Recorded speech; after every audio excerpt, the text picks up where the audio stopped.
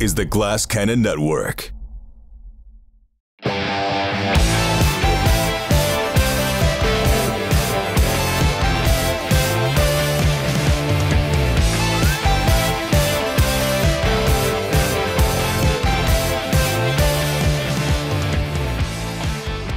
God save the British Empire. Hello, welcome to Friends of the Pod. Wow. This is our playthrough of the Laundry, a new game that is being kickstarted from Cubicle 7. It's going to be absolutely mind-melting. I am your game master, your handler, if you will. My name is Jared Logan, and with me I have my favorite players. I have Ross Bryant, Abu Salim, Mary Lou, and Josephine McAdam. Hi ho, guys. How are ya? Yeah. Howdy doody. Howdy doody. Deafened. Oh, you're deafened. Am I too loud? No, I think you're great, man. It's called energy. Yeah, energy. Perfect. I loved it. We were just blown back like the Maxell Tapes guy from the sheer force of your introduction. Wow, the Maxell Tapes guy reference. That is a commercial from 1989. Yeah. My boy Ross has deep references, you guys. The deepest. Yes. Well, I hope everybody's excited. I was just yelling to get people excited because today we're going to play The Laundry. This is a game, a tabletop role-playing game based on the Laundry Files series by Charles Stross. Charles Stross is a Hugo award-winning author. He's written a bunch of novels in this series, and this game is sort of like a nail-biting horror setting where the apocalypse clock is always reading like 10 seconds to midnight. I would describe it as Spies versus Cthulhu, but with a lot of paperwork. Kind of like a cross between Cthulhu, The Office, and Tinker Tailor Soldier Spy is kind of the vibe. Awesome. I definitely check out the novels if you haven't already. I always love it when a game has like a big body of work you can draw inspiration from. I've read the Atrocity Archive, which is the first one. Absolutely excellent. And this game is being kickstarted now by Cubicle 7. If you're watching right now, you can go to the link in the chat and you can go to the Kickstarter and help kickstart this game. If you're watching later, just visit the link in the description and go and donate. And then The Laundry will be a game that you can play with your friends. And I love kickstarting games. I'm like are you guys big Kickstarter contributors? I am actually. I'm like a secret Kickstarter contributor, sort of, lover and giver. Right? Yeah. Yeah. That's what they call them. Yeah. Like I just kind of, if I see something that I think is really cool, I'll like give like £3,000 to it or something. Right. Like, yeah. Yeah, I'm like, it's weird. Okay, I know, it's very weird. I mean, not like, maybe 3,000 is exaggeration. I'm not that rich, but like, maybe if people buy Tales of Concerazao, I'll be able to contribute like £3,000. Wait, tell us more about what is that exactly? What are you? It's a great question. Thank you very much for asking. Yeah, I will. It is a video game that I have been working on for 4 years, and it is selling this month, April month, and it's coming out April 23rd, which is kind of crazy because that's like right next door, and that's terrifying. So it's a Metroidvania, which is all about grief. But it's actually really fun to play, so it isn't actually that depressing. So it is fun, guys. It is fun, but it's really heartfelt too and moving, but also, really fun. So if you don't care about story and you don't care about me talking about my dead dad, you can just play some really cool action platformers. But if you do care about my dead dad, then it's a game for you. I like both of those things. I love video games and your dead dad. Thanks. Thanks. So you can play the demo, right? Yeah, the demo's available on Steam if you want to play. Oh. Does anybody else? It's very good, guys. And Oh, go ahead, Josephine. Forgive me. Just as she takes a drink. I was just gonna say, I played the demo. It's really good. It's really good, and it did make me want to cry in the first few seconds, and then it was really fun afterwards. And it's just, it's very good. Very good. Does anybody else have anything they'd like to plug? Maybe a hair care product that you've been developing, or a new brand of pens? What? I don't know, Abu. I'm improvising this. Look, the point is we are here to play the laundry, not the laundry files. That's the name of the I want to book series. pitch something. I want to pitch something. Yes. Do you guys remember that TV show Fringe? Yes. Mm-hmm. Yes. That was a good show.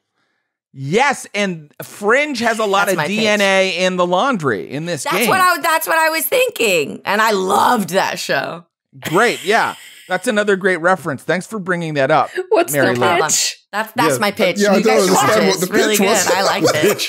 The pitch was watch Fringe, I guess. Yeah, observation. good show. Okay. Anyway, this game is going to be really fun. I love the world. And I have a pitch, Jared. Yes, go ahead. Yes, what's your pitch? Hand soap exists. You should use it. You should. It's a good thing to use. Yeah, I have a pitch. I like turtles. Okay. Yeah. Yeah. Okay. What the fuck?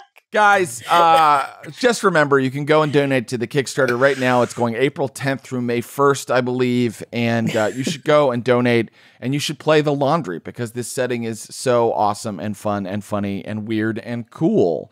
And that said, I'm going to talk to my players a little bit about their characters and how the game works. So each of you are playing a role within this British government agency nicknamed The Laundry, who deal with occult threats. That is the main mission of the agency that you work for. You also have to deal with a lot of office politics and bureaucracy, in addition to dealing with demons and zombies and things that go bump in the night. Things with a capital T. You each have an assignment within the agency. So could very briefly, you just tell me what your assignment is, and in a little bit we'll learn names and details and all that. But basically, this is what in other games would be referred to as your class. What are you playing, Ross Bryant? Oh gosh, I am playing someone who is in the Department of Field Support, and as you mentioned, dry, bureaucratic title. But I think what this really means is that if this organization, The Laundry, needs boots on the ground to actually do some, to tie up loose ends and to get their hands dirty, shooting, renditioning, and actually being a hood, this is what the field support does. Yeah. You are, you're guns. You have guns. Yeah. Guns and fists. Guns and fists. Josephine, what is your assignment within The Laundry? My assignment is curator acquisitions. I work in the Department of Records. It's very cool, actually. One of the few I don't know what games that where you means. can I be guess someone I'm just like... where you can play someone who works in the archives. I can tell you what it means. Do you really not know what it means? I can tell you. I mean, I guess it means I work in records. I know things. I know things. I know what you did. I know what you're up to. You probably do have. No, you're right. You probably do have a really good knowledge of the case files of The Laundry. But also remember that this is an apocalyptic horror setting. So you probably have all kinds of things in your archive that man was not meant to know. Old hoary tomes filled with demonic sigils, strange glowing skulls on shelves, brains in jars. You're in charge of cataloging all that and keeping it safe, and maybe taking a peek now and then and melting your sanity. Okay? So that is what a curator does within The Laundry. Mary Lou, what is your assignment in The Laundry? My assignment is the medic, both medical and psychological. I'm your medic. Pretty straightforward. But, you probably deal with some strange injuries sometimes. And then, of course, psychological aid is super important in this setting. It doesn't quite have the sanity mechanic that Call of Cthulhu has, but it has this really cool mechanic where, in the same way you can do damage physically, you do the same mechanic kind of works for doing damage psychologically. And there are frightened and terrified conditions and things like that. So super important to both care for the minds and emotions and the bodies. And finally, Abu. Abu was the last one to get to pick his character. And in fact, I sent out the email to pick your character at 3 a.m. London time. So Abu was deep asleep. Abu, what is your character? What's the assignment? I basically just post my opinions on Twitter. That's my job. That's my assignment, basically. No, I'm an IT computer help desk, which is... Yes, that's right, guys. I work at the help desk. I'm an IT nerd. Yeah. But see, here's the thing. You think that you just work at an IT computer help desk, but in the laundry, that is a very special and important and terrifying job, because here in the modern era, we no longer chant spells and sacrifice goats. We use computers in order to create spell grids, and we have microprocessors that calculate the different angles of space-time to summon eldritch entities. So in fact, computer help desk means that you are, in a way, a sorcerer of this setting. Well, that's sick. Yeah, it is sick. And I will also just add that the main character in most of the laundry novels is a IT guy. Well, I am always number one on the call sheet, so it makes a lot of sense. Yes. Okay, Abu, alphabetical. Listen, you lot took your roles, man. I'll let you take them. This is what I'm saying, right? Just stay humble. Abu, you have total main character energy. Okay. Thanks. Wow. So we are going to start the scenario. I will kind of tell you how the rules work as we go. Feel free to stop me and ask questions. But let's go ahead and jump in, because enough chitter chatter. We'll even learn more about your characters later, like their names later. But right now, I just want to jump in, okay? So here we go. Man of the People is the title of this scenario. You are operatives for The Laundry, Britain's extra secret service specializing in dealing with occult activity, unlicensed sorcery, and computational demonology.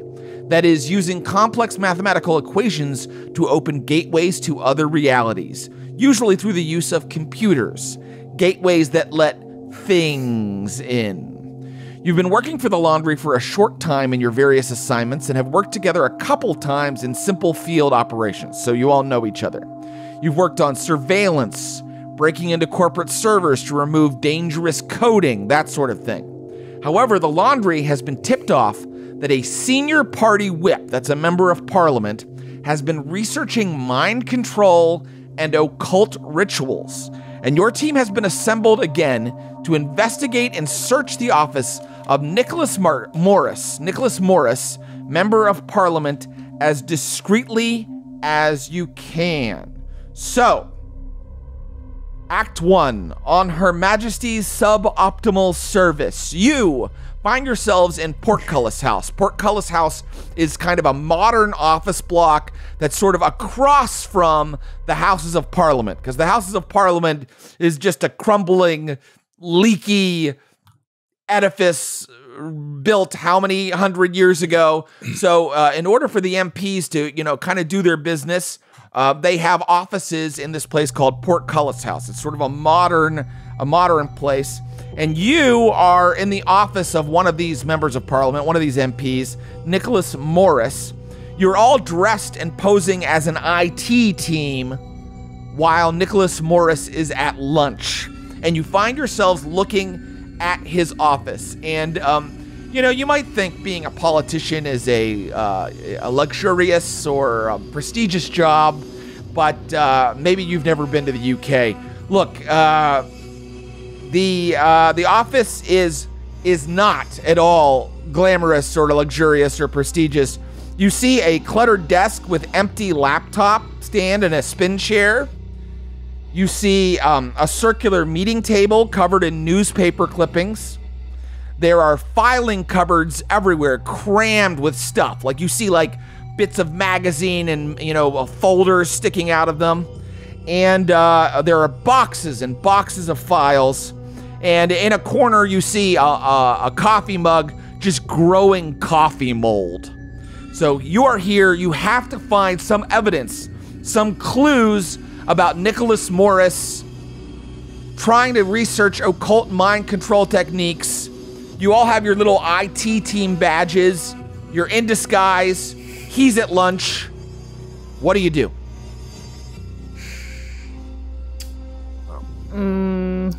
I want to go through any files and things. Okay.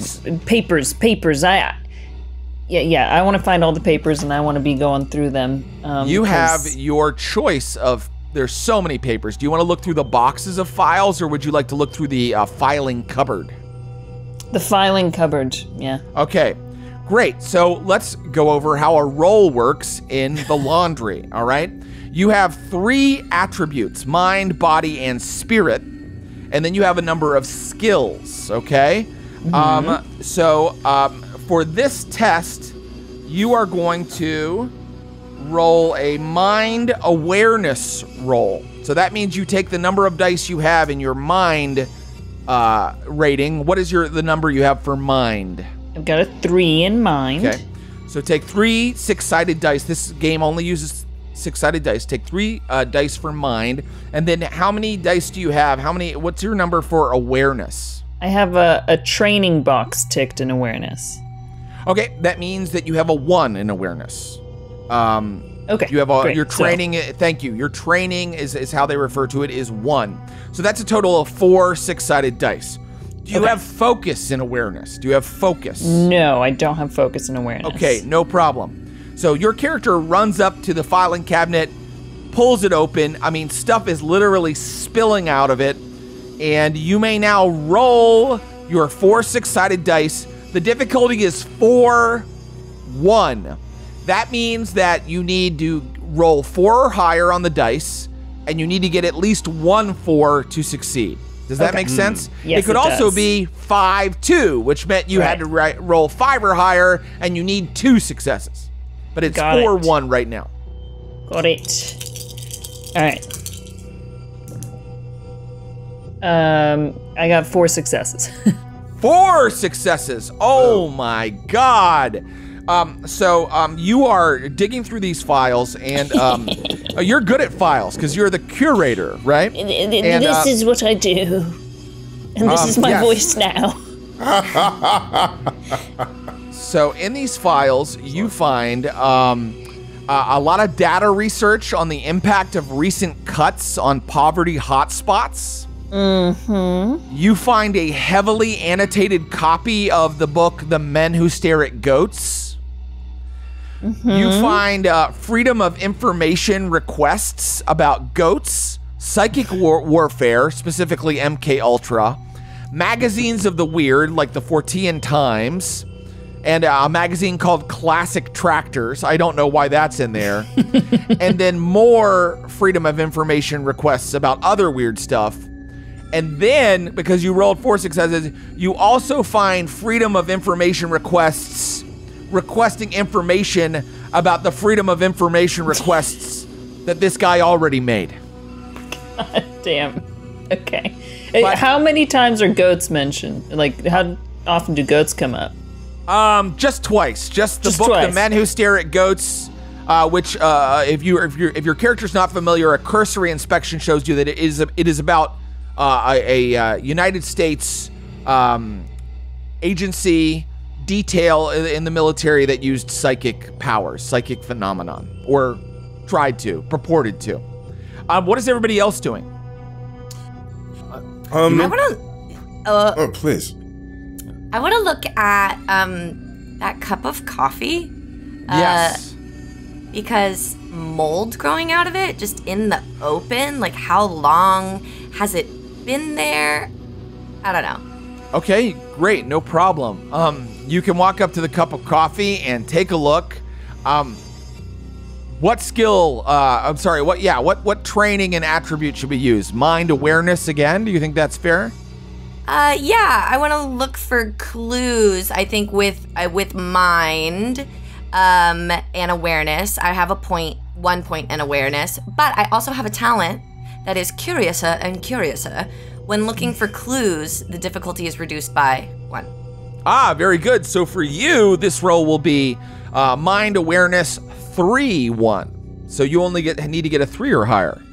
What is your mind attribute? My mind attribute is 3. And what is your awareness?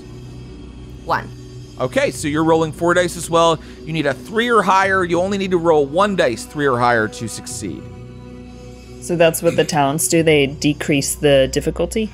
Talents do all kinds of things. Okay. Sometimes even combat-related stuff. They're kind of special powers that each of the characters have. But Mary Lou has one that decreases difficulty on investigating things.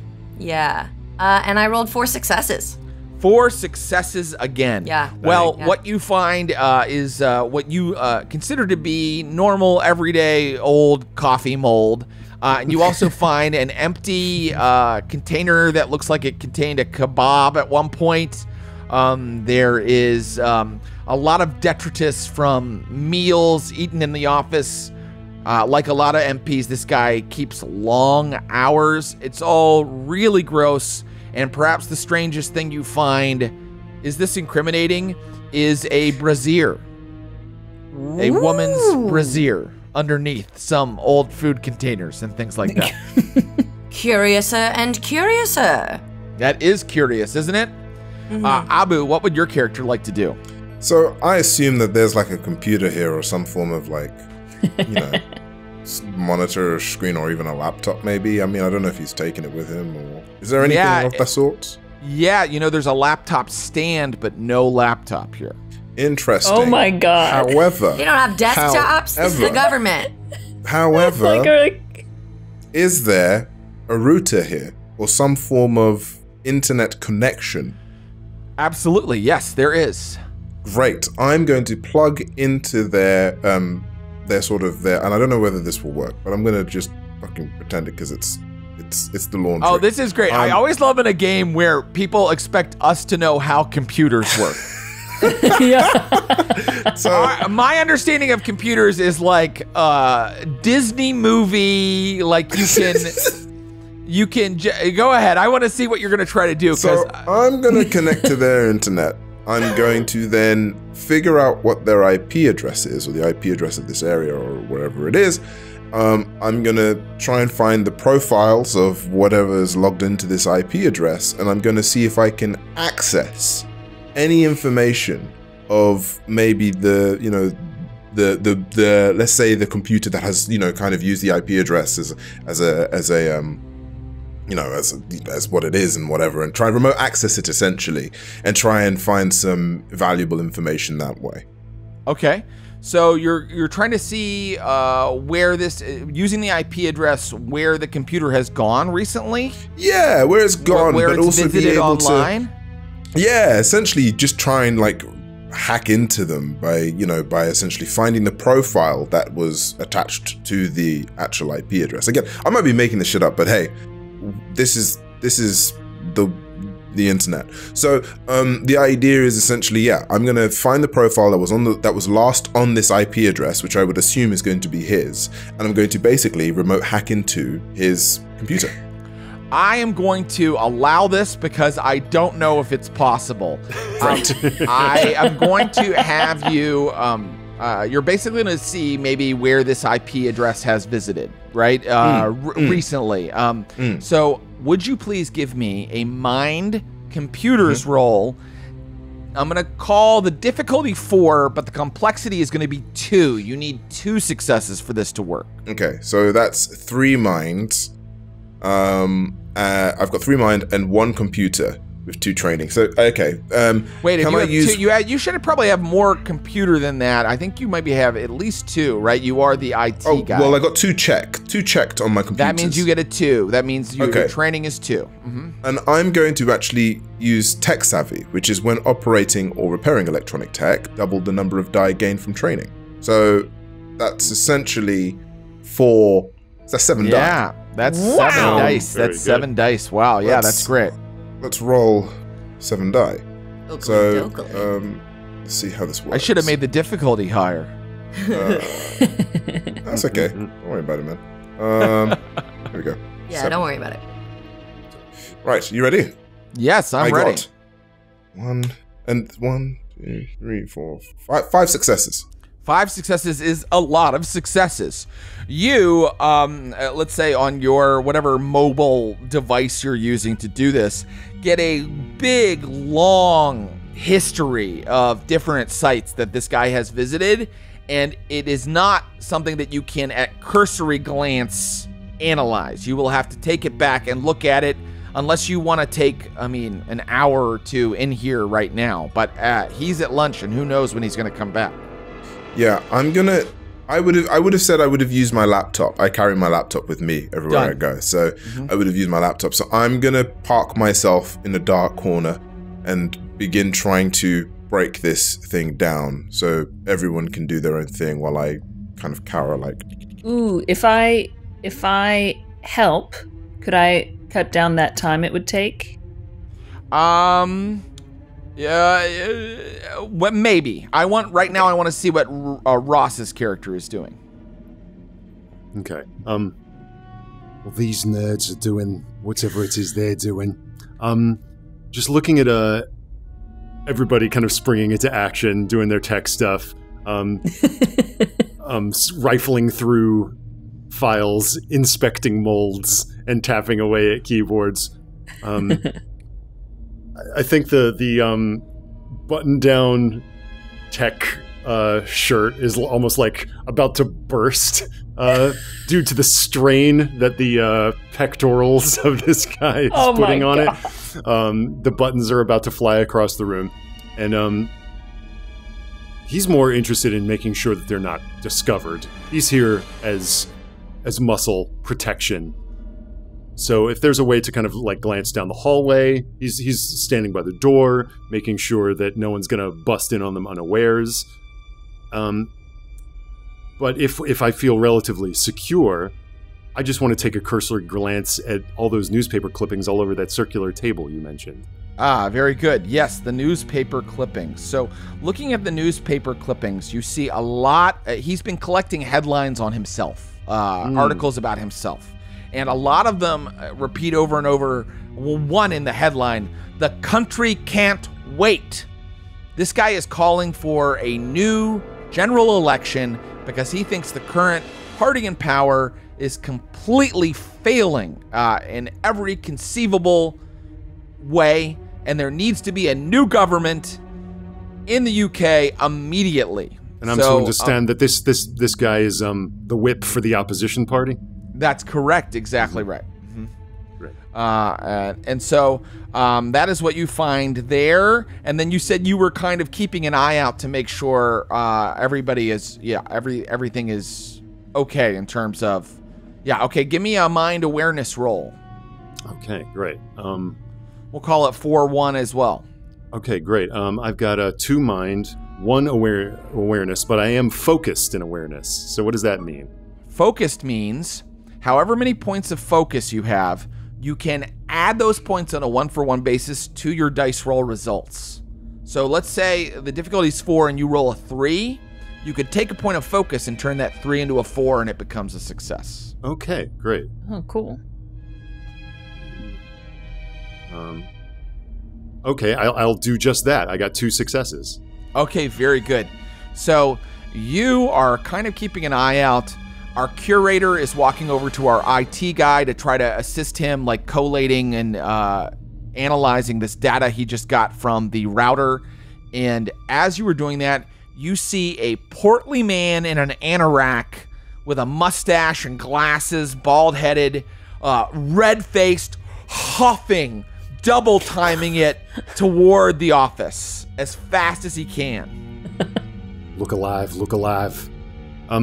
What's and is this Nicholas Morris is the name of the person we're investigating, right? Yes. Is this the same fellow? This is not Nicholas Morris, but you hear the man's voice and you suddenly recognize the voice because you've heard him before in like your earpiece. This is Algernon Mainwaring. Great. And he's going, "Abort! Abort! They're coming! Abort! Abort! They know you're here!" I might just like pop out the door. Like, He comes crashing into the room. Abort! Oh. Why don't you keep your voice down? Don't get upset. Don't have a conniption. All right, let's just go then. What's everybody gonna do? Let's just go. tapping away. Yeah. Come on, let's pack it up. We can bring it and we can look at it later. I'm gonna pack up my brassiere, the brassiere that I found. My found brassiere. You said my brassiere. My brassiere. Well, I've got mine, but then my other brassiere, and Scoot. Yeah, are there any files I can just grab that I think won't be missed? There are so many here and they're so disorganized. Certainly you could scoop up a pile of them. Would you like to do that? Sure. All right, you were the one that said, let's go first. And so you scoop up a pile of files, you push past Algernon out into the hallway, turn, and here you are red-handed with a pile of files. And you were looking at Nicholas Morris, a older gentleman in what looks like a military uniform, and 12 security guards. Well, hello. I was just sent by the Department of now what is this? Here well, it's just due diligence. This is a routine examination that we've been doing of every member's office. As you see, there was an appointment time scheduled directly as with your assistant, and if you don't know anything about it, you should probably speak to your personal secretary about it. I love it. Great. How are you going to lie? I believe there's a fast talk skill. Yes. Can I use bureaucracy somehow? Oh, I love that. I love that. Yeah. I have a talent for red tape. I think that's very interesting. What does your talent for red tape read? This says, when working laundry bureaucracy, double the number of dice in your training for bureaucracy. Okay. I'm going to allow that, but I'm going to make this a tough roll. I'm going to make this a 5-3 roll. Ooh, okay. And am I using mind here? You are going to use... No, you'll use spirit because you're trying to convince someone of something. Okay. Spirit, my spirit is 3. I've got 1 tick in bureaucracy, so I'm going to add an extra because of red tape. And I also have a focus in bureaucracy. So let's see how this... Nice. Okay, 5, 6. Hold on, 1 more die. Come on. Oh no, how many did I need? You needed 3. I got 2. The brigadier. Come on, Jared. The brigadier says, "Shut up! Shut up! Shut up! How dare you? What in the devil is the meaning of this? Who do you work for?" Oh! And I turn to Ross. What's your character's name? Bill Barraclaw. Bill Barraclaw? Barraclaw. Barraclough. Barraclaw. Okay, I go. I look with like wide eyes towards you and go, Mr. Barraclough, and then I go running away. Get her! And a bunch of the security detail runs after our curator, and the brigadier is just going off. He's saying, "This is England! You can't ransack the offices of a member of Her Majesty's Parliament! This isn't France!" And he's actually pulling his firearm. He shouldn't do that. And he's going, "Who sent you? Who sent you? I demand to know!" So anybody else have anything they want to say? Well, okay. How much time has passed? Because I'm still in the corner, in like a dark corner, tapping away at my keyboard. Like no, like just you know, not a minute has passed. Not a minute. What? It didn't take us a minute to do that last roll. I'm still tapping away. I'm like, all right. I'm going to try to throw myself between the people coming into this room and my friends to just try to stonewall them for a second to give Abu, what's your character's name? My character's name is Clive X. As in EX. Love it, Clive X. A weird last name like X is totally appropriate because, of course, in the laundry you use pseudonyms. There you go. Oh. Then yeah, can I just try to plant myself like a physical barrier between the brigadier and the office? Yes, you can. So you're trying to, basically the brigadier says, "Stop that man!" And he's pointing at our IT help desk agent. And so the security detail tries to push in, and how are you stopping them from getting to your fellow agent? Well, you tell me how this would work. I'm gonna just like kind of almost like just turn myself into a statue in that doorway, while saying something to the effect of like, information technology told us to come down here. We had to.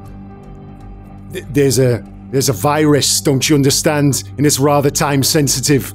So unless you want all the computers to be compromised, you need to let these people do their work. Very good. Give me a close combat roll, a body close combat roll. We are not going to enter a full combat right now. Okay. But we will go into close combat. I'll also mention one other thing because it feels like it's appropriate to this particular role. Each of you has adrenaline. You have an adrenaline score. I'll say. Your adrenaline are points that you can spend to gain an extra action if you are in combat, double the number of dice you roll for a skill, or double your focus for a skill. And you'll get adrenaline back when exciting things happen, like when you take when you take like the frightened or terrified condition, you get some adrenaline back, things like that. Okay. Good to know. So, body close combat? Yeah, why not? Love it. And what's the what I have to beat? Well, let's see. There are only 3 security officers ran after our curator, so that leaves us with 9. Only 6 could try to push through the door at one time. So why don't we make the difficulty 6, and let's make the complexity half that, 6-3. Oh my lord. Well, that's a failure. What did you get? 0 successes. I rolled 5 dice, but didn't clear 5 on any of them. 4 is my highest roll. Amazing. Okay, so your field support steps into the breach to try to stop them. I mean, 6 guys immediately clobber him. They've got him on the ground. A taser is coming out. It's not pretty. So what's the field support stance? All right, this is where I'm going to peek up, and I'd be like, I'd let go of him if I were you. You're making a terrible mistake. I seriously would let go of him if I were you, because you don't know what I can do here. Nicholas Morris looks at the brigadier and goes, "And just what is it that you can do?" Here, let me show you. And I'm going to summon an eldritch being. All right. So, Abu thinks we're playing Blades in the Dark. Listen, man, you said eldritch, so I'm like, all right, cool. It's an all-purpose solution. Yeah. Or how about this then? How about this? Do you have a demonic summoning grid program on you? Well, this is it. I've got my laptop on me, so I assume that maybe rather than necessarily summon an eldritch being, maybe could I potentially, I don't know, give some form of tech energy or augmentation to the field operative to kind of, almost like, kind of boost him up. Do you know what I mean? Like maybe we're like, there's a way of kind of implanting something or summoning something into him that kind of gives him an upgrade. Okay, I love where your mind is going, but this is the laundry. There are certain procedures. There are certain steps that must be followed, equipment that must be requisitioned, forms that must be filled out. You need a certain clearance to do the kind of thing that you're asking to do. and you're not even armed with an Eldritch app on your phone that can create such a spell. And therefore, the best you can do is make some sort of strange threat. Would you like to do that? Yes. Okay.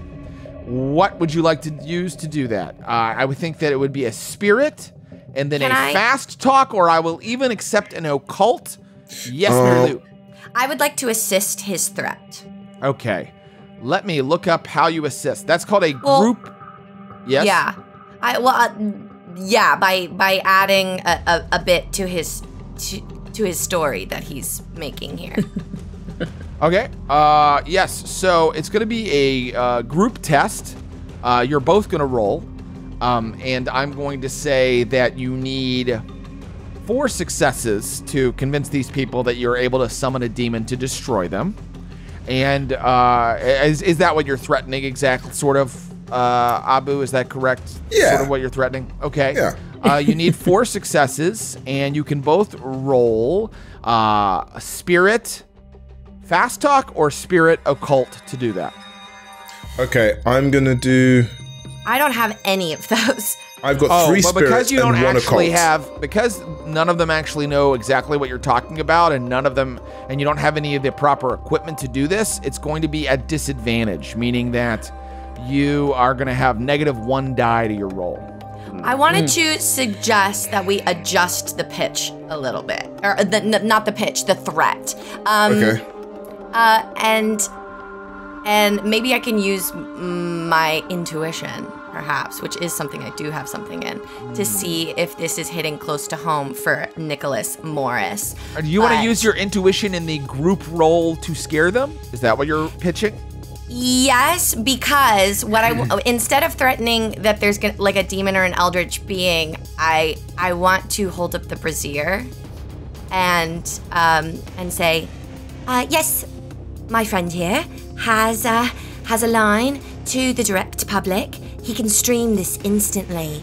Is there something you want out in the public? Okay, so it sounds like 2 separate roles. One person's trying to scare everybody about a demon, and the other person's trying to blackmail someone with a bra. Yeah. So please make a spirit occult roll, Abu, and please make a... let's see. I don't know that that's an occult roll. I mean, it's definitely not an occult roll. I don't know that it's fast talk either. Okay. What do we think this is? And this is at dis, right? What's that? This is at disadvantage, right? It will be at disadvantage. Okay. And I'm going to give it resolve for you, Mary Lou. Your character needs to seem very serious about blackmailing in order for this to work. Okay. And I'm going to call it difficulty 5, and each of you needs 2 successes. 2 successes. Okay, so that's 3 die. Can I do any... Spirit. With talents, you can't continually use talent all the time, right? I believe that you can. They apply each time the situation comes up. Oh, cool. Okay. So then... For example, our friend Ross, his character, it's Barraclaw, right? That's right. Mr. Barraclaw has combat ready +2 to initiative, never surprised in combat. That happens every time he goes into combat. So talents, many of them are in a way reusable or apply anytime the situation comes up. Oh, shit. Okay, never mind. Don't worry about it. All right, let me see those rolls, guys. Let's get to the rolls. I got 2 successes, a 6 and a 5. Okay, great. How'd you do? I only got 1 success. Okay. A 5. So everybody starts pulling our curator. We've already captured our field support, but everybody draws guns and is terrified of our IT support guy. They actually think Nicholas Morris, maybe he's the one that knows a little bit about the occult. He's like, everyone stand back. He can do it. I've heard of this. We have to intone some sort of ward. And then he starts like making the sign of the cross, although he's obviously never done it. He's not Catholic. And so I'd like to end the scene now, but because Abu, because you succeeded in your role, how would you like the scene to end? And listen, I'm not going to just give you carte blanche, but I'm going to give you some of what you asked for right now because you succeeded in your role. I think it ends with essentially them just backing away in fear, away from me, and allowing, there is a sense of like, I can just continue what I'm doing, Okay, great. What I will allow is they are scared of you, so you get out with the data that you have collected. Okay. Great. Everybody else, they catch you, Curator. You don't have a really high score. What's your athletics score? I don't have athletics, but I have other means. Yeah, the security personnel have athletics and they catch you. And once you've all been rounded up and taken to a nondescript basement room here in Portcullis House, one of the security detail comes in and in a conspiratorial nod shows you his warrant card showing that he is also connected to the laundry. Oh. And he says, they're going to need to see you back at the new annex right away. Which is, of course, the place where you all work out of. It's sort of over a disused department store. It is the offices of the laundry. And it is also logically where our friend, our IT help desk personnel would return to with his data. And when you return, the shit hits the fan. Ross Bryant, would you please roll 3d6 for me? Okay. Oh my God. Here we go. So much suspense. I rolled a 1, a 6, and a 1. Okay. You all are required to attend 8 different meetings where you are dressed down by senior staff of the laundry. And I mean, some of them are very early in the morning, and there's a lot like 9 a.m.? Yes, and you have to even earlier, Mary Lou. And you're forced to fill out a mission report several different times, and then you're questioned about the mission report, and then the mission report is returned to you because you left the box empty, and they dress you down, they revoke your warrant cards. But perhaps most horrific of all, they require you to attend a training course in Milton Keynes. Oh God, not Milton Keynes. That's right, Milton Keynes. Man, no way, a training refresher course. One of the ultimate punishments an agent of the laundry can receive.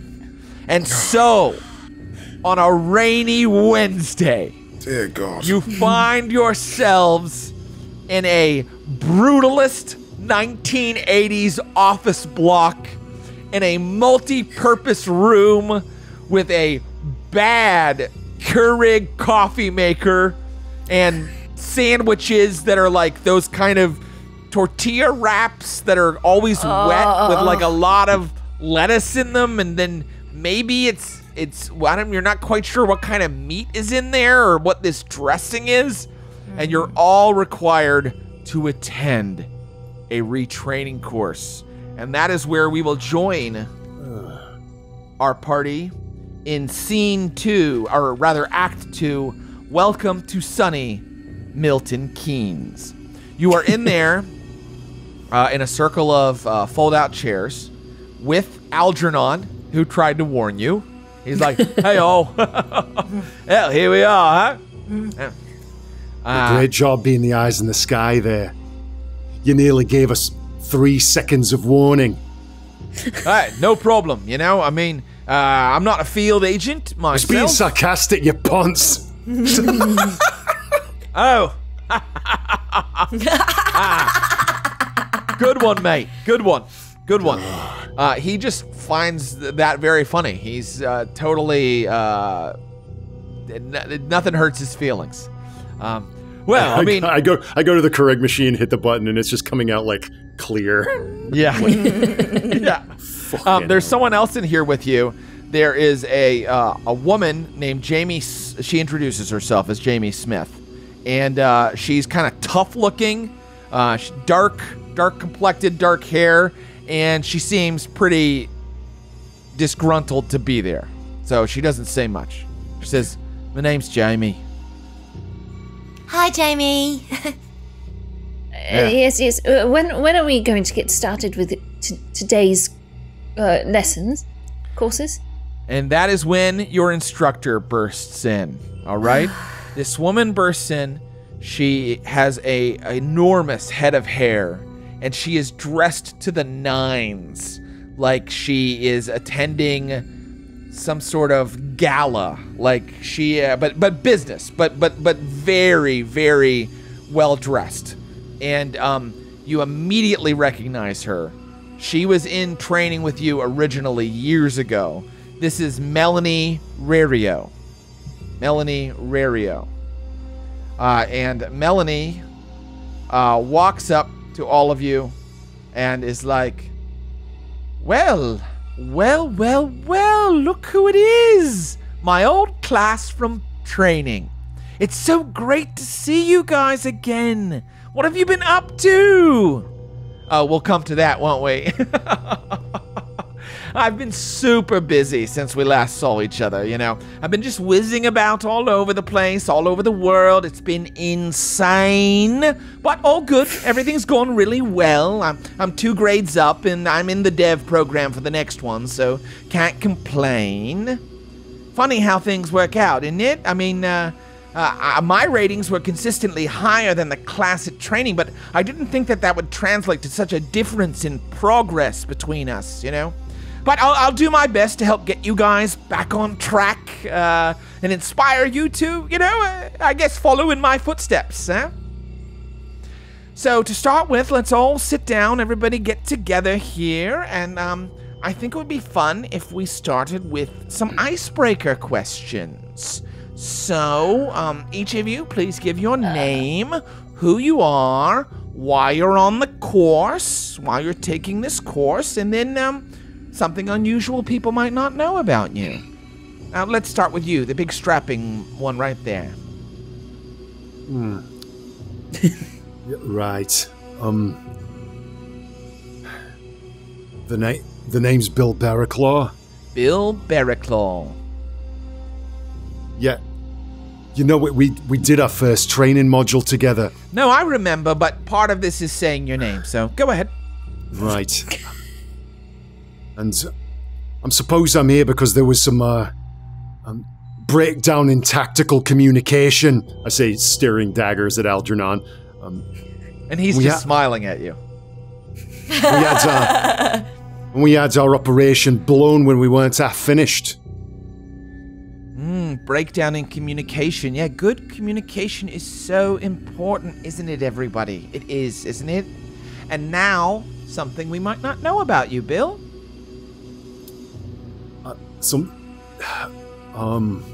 Let's see, There may be something on your character sheet if you're stumped, but feel free not to use that if you don't want to. Yeah, I'm curious what's canonical about this guy. Second page has some ideas. Right, yeah.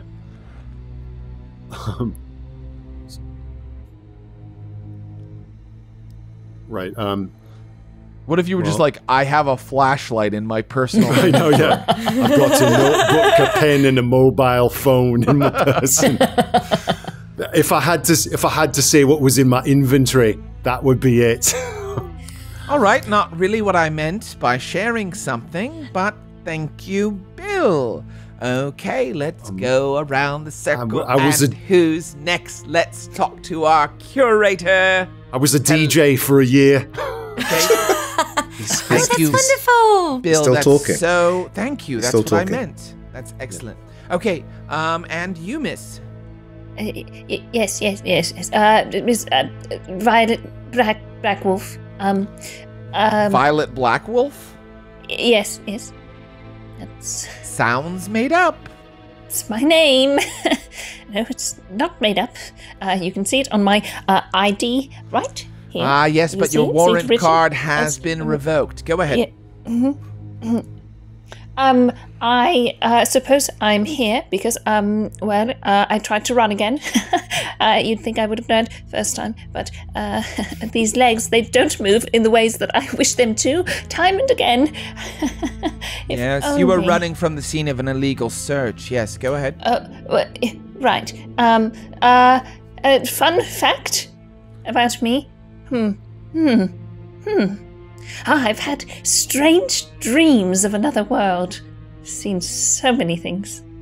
Oh, well, isn't that very unique? All Thank you. right. Now let's talk to our gentleman over here. I know that he's a tech-savvy bro who knows a lot about how to make things work. Tell me about yourself, my friend. I'm not a bro. I'm afraid I can't hear you, my friend. I can't. Hello? Yes, there we go. Go ahead. Yes. Sorry, I just need to talk a bit louder. Nervous. I'm not a bro. Thank you. My name is Clive X. And yes, I'm here because of a breakdown of communication, but we're not really here. None of us are actually here. We're not here. We're all avatars. But that's for another time. The problem with my avatar right now is that I keep throwing up whenever I see zombie security. Okay. Yeah. Right.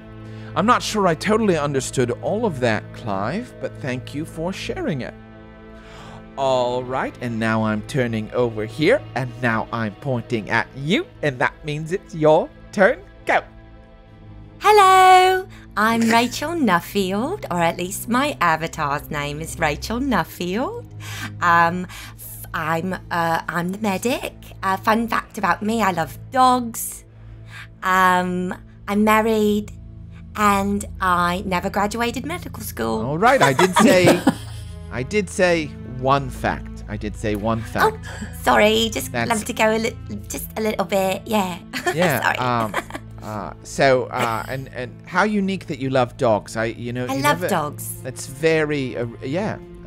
So now let's turn to our friend right here, and please state your name.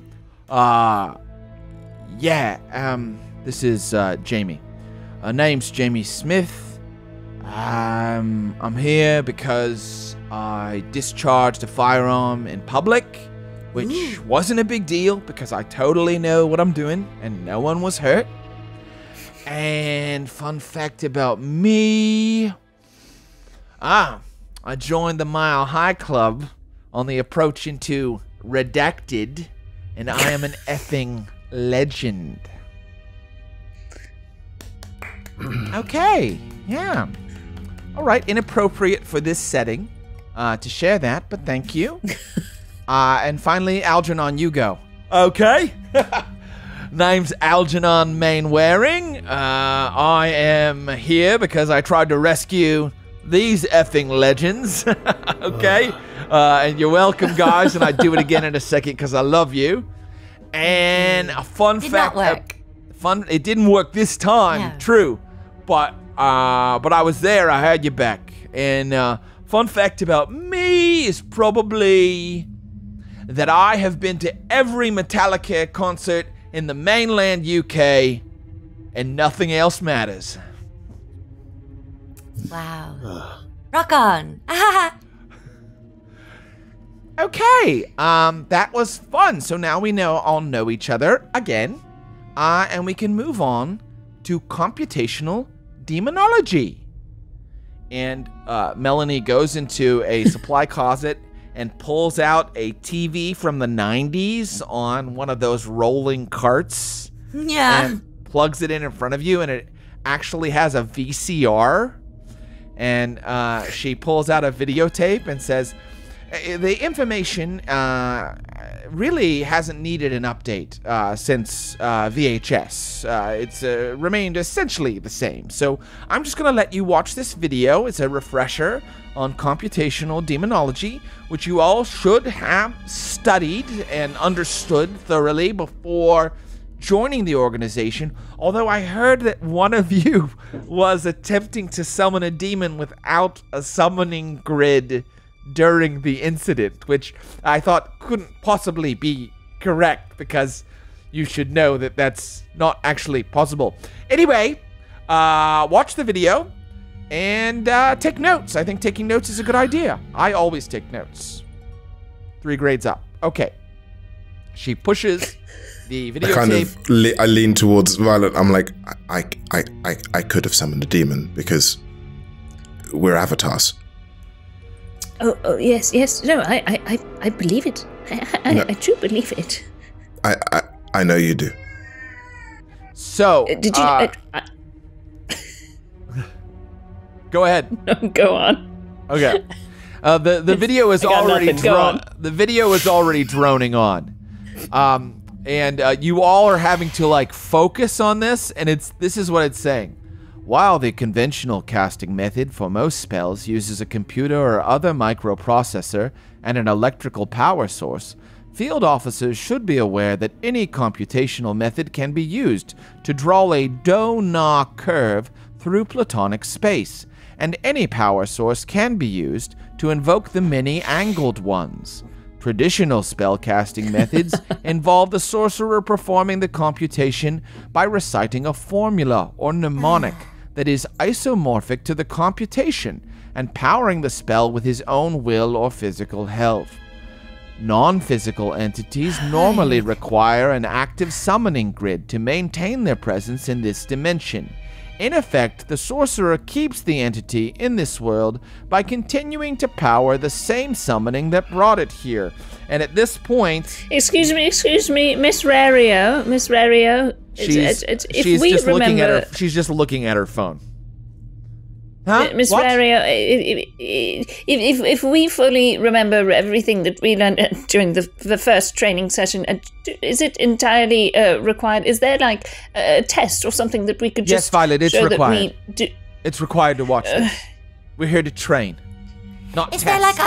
Is there like a practical element to the training? There will be perhaps? a practical element, but first we have to deal with the theoretical elements, okay? Oh, all right. It's just that I don't really do well in like a sitting still environment. I feel like you people don't understand why you're here. You made a big boo-boo, okay? And no Band-Aid's gonna cover it up, all right? I'm just gonna go back to the beginning of the video. While the conventional casting method for most spells uses a computer or other microprocessor and electrical power source, field officers should be aware. I need a test from everybody. A mind resolve test to stay awake. It is a difficulty 3-1 resolve test. Right, mind and resolve. Okay. Great, it's just 3. 3-1, okay. Oh, thank God. Okay, I got 1 success. 4. Success.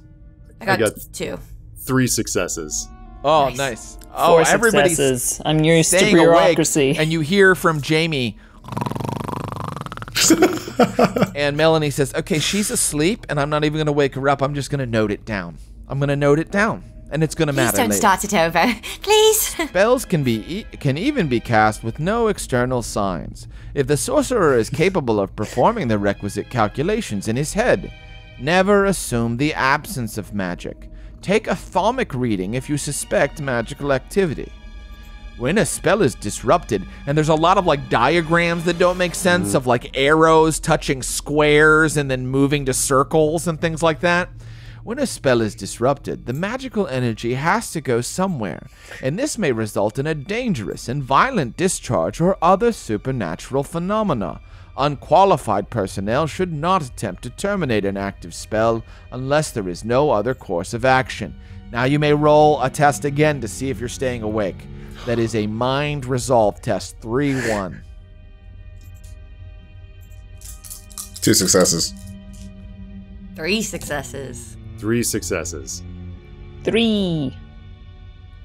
How'd you do there, Ross Bryant, a.k.a. Bill Barraclaw? 3 successes. Okay, everybody's staying fully awake. And now you're getting to a bunch of steps for when you are operating a spell, okay? And I have to read them all because you have to pay attention during this training session. Always wear a fully charged personal ward when dealing with active spells. It's worse than interrogation resistance training. Never touch any element of an active spell, including the caster, the summoning grid, or any unnaturally glowing objects. Never look into the light. Pay no attention to the voices. Wear non-conductive gloves. A spell may be grounded by creating a connection between the active element and the earth. If a computer or other electronic device is performing the spell, shut down or unplug the device. If no other option is available, then disrupt the focus of the spell by destroying the computation device or incapacitating the operator. Never cross the line of a pentacle or summoning grid. Remember, incomplete pentacles emit tentacles. And that is when Melanie Ririo sets up a sort of grid on the ground. She takes a bunch of wires and like something that looks like a hard drive, like external hard drive, out of a closet, and she's fuddling with all these cables. And she's using the cables to kind of make a circle on the ground and sort of a pentagram out of wires. And she's connecting them into this hard drive, and then she's plugging that into the wall. And she's like, okay, in a moment we will discover how to deal with a basic summoning grid. And then she gets a call, like you hear her cell phone buzz, and she goes, okay, I have to take this. And she walks out into the hallway, and you can hear her loudly yelling about a sofa delivery. I'm glad it was important. While that's happening, you can hear a sort of a very faint drone coming from the microprocessor and the wiring and the grid on the floor. Well, Jamie does someone want to take it? Jamie says, why are we even sitting here? I mean, this is all a bunch of shat, right? I mean, I read that you don't even have to stay in the course if the instructor is gone for more than 10 minutes. Where did you read that? Where did you read that? It's in it was a book, it was a handbook or something. Look, you guys, there is a really nice pub like a half mile from here. I don't know about you, but I'm not sitting here any longer. I'm going to the pub. And Jamie gets up, takes a step, and the very edge of her boot touches the summoning grid. Uh-oh. And suddenly, that faint drone becomes a fairly loud drone. And Jamie goes... and is like shaking and sort of like half, like the toe is still touching the grid, but the rest of her is kind of half floating in midair. And now her eyes are just whites, but you can see things floating around in the white of her eye. And Algernon looks at all of you and goes, maybe we should do something. Yes. So what do you do? What we just heard in the video, unplug it. That's what you always do in these situations, right, Clive? You got to unplug it and plug it back in. But wait, they said not to touch any part of an active spell. So how do we touch it to unplug it? You need gloves. Gloves is what you need. Non-conductive gloves. Let's find gloves. We gotta find gloves. And Algernon starts running around looking for gloves. Alternately, Mr. Barraclow, you could incapacitate the operator. Oh yeah, that's right. Shoot her! Shoot her in the head. I look at Rachel, just sort of like, I don't know if that's quite appropriate. Don't shoot, please don't shoot. Just look. Okay, I'm looking for gloves. Right. Plan B. Non-conductive gloves. Okay. Yes. Great. Give me a luck roll. What the hell do I mean by that? You guys have a resource called luck. You share it as a team. Okay. Ooh. You have 1 point per person in the group. So you have 4 points of luck. Okay. And you can spend luck at any time. You have to have your friends agree to let you spend it. To achieve maximum successes on a test before you roll. You can re-roll as many dice as you like after you roll. You can regain all your adrenaline, or you can cheat death by recovering from a critical injury just by spending a point of luck. Luck is also used to roll sometimes to see if something lucky happens for you. Are there gloves here? Please roll 4 dice, my friend Clive, and let's see. Okay. Ooh, 6556. Clive, you go digging through like the table where all the lunch stuff is, and for some reason, this is the kind of stuff you always find in weird office park multi-purpose rooms. There are like those tight latex gloves in one of the cabinets. Amazing. I'm gonna put them on. Okay, great. And you are now turning back with your latex gloves, and you can see that Jamie is now going, and like yellow mucus is dripping from her mouth, and she is sort of like reaching out and like, like trying to grab people on the edge of the summoning grid. I'm going to then try and I'm gonna try and grab Jamie and pull them back. Yes. Okay. Great. Yes. Did you have? Oh, you're just going ooh because it's scary. Okay. Yeah, just going ooh. Sorry. That's a oop. No problem at all. Hello? I need a close combat roll from you, my IT field support friend. Oh God. Body close combat. So I've got nothing in close combat, but I've got 1 in body. Would you like good. to roll 1 die? Yep, let's do it. This is a difficulty. Well, let's see. Actually, let's go a little bit with how the a combat works. It's just going to be a combat between you and Jamie, okay? We don't need to get everybody else involved. And we're not going to do a full combat, but I kind of want to show up a little bit of how the combat stuff works in this game, because it's kind of cool. So what is your melee rating? And I can actually tell you. How do I see that? So I've got combat here. Melee rating is poor. Your melee rating is poor. Right, exactly. And let's see. Jamie's current melee rating is it is actually average right now.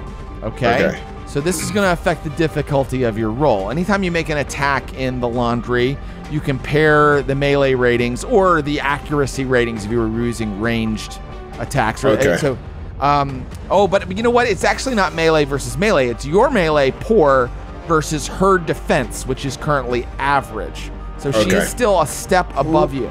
So we use something called the ladder. And the ladder tells us... Yeah, okay. So, so from what you said earlier, though, Abu could theoretically spend a luck to just succeed on this? That's correct, yes. Your melee or accuracy is 1 step lower than the target's defense in this case. Jesus. So your difficulty number is 5. So it's and you have 1 die? And you have 1 die. The thing about me, Mary Lou, though, you have to understand is when I roll die, I roll 5s. That's right. I just rolled a 5. I just rolled a 5. The Salim touch, baby. It's true. Always. 5X with his latex gloves on, reaches out, grabs zombie Jamie, yanks her out of the summoning circle. Pow, pop, pop, pop. Some sparks shoot up out of the summoning circle as Jamie falls into all the folding chairs, scattering them. And Algernon goes, "Go!" And then you look, and Jamie looks up at you, and she has normal brown eyes again. And she's like... And I throw up, because I don't like zombies.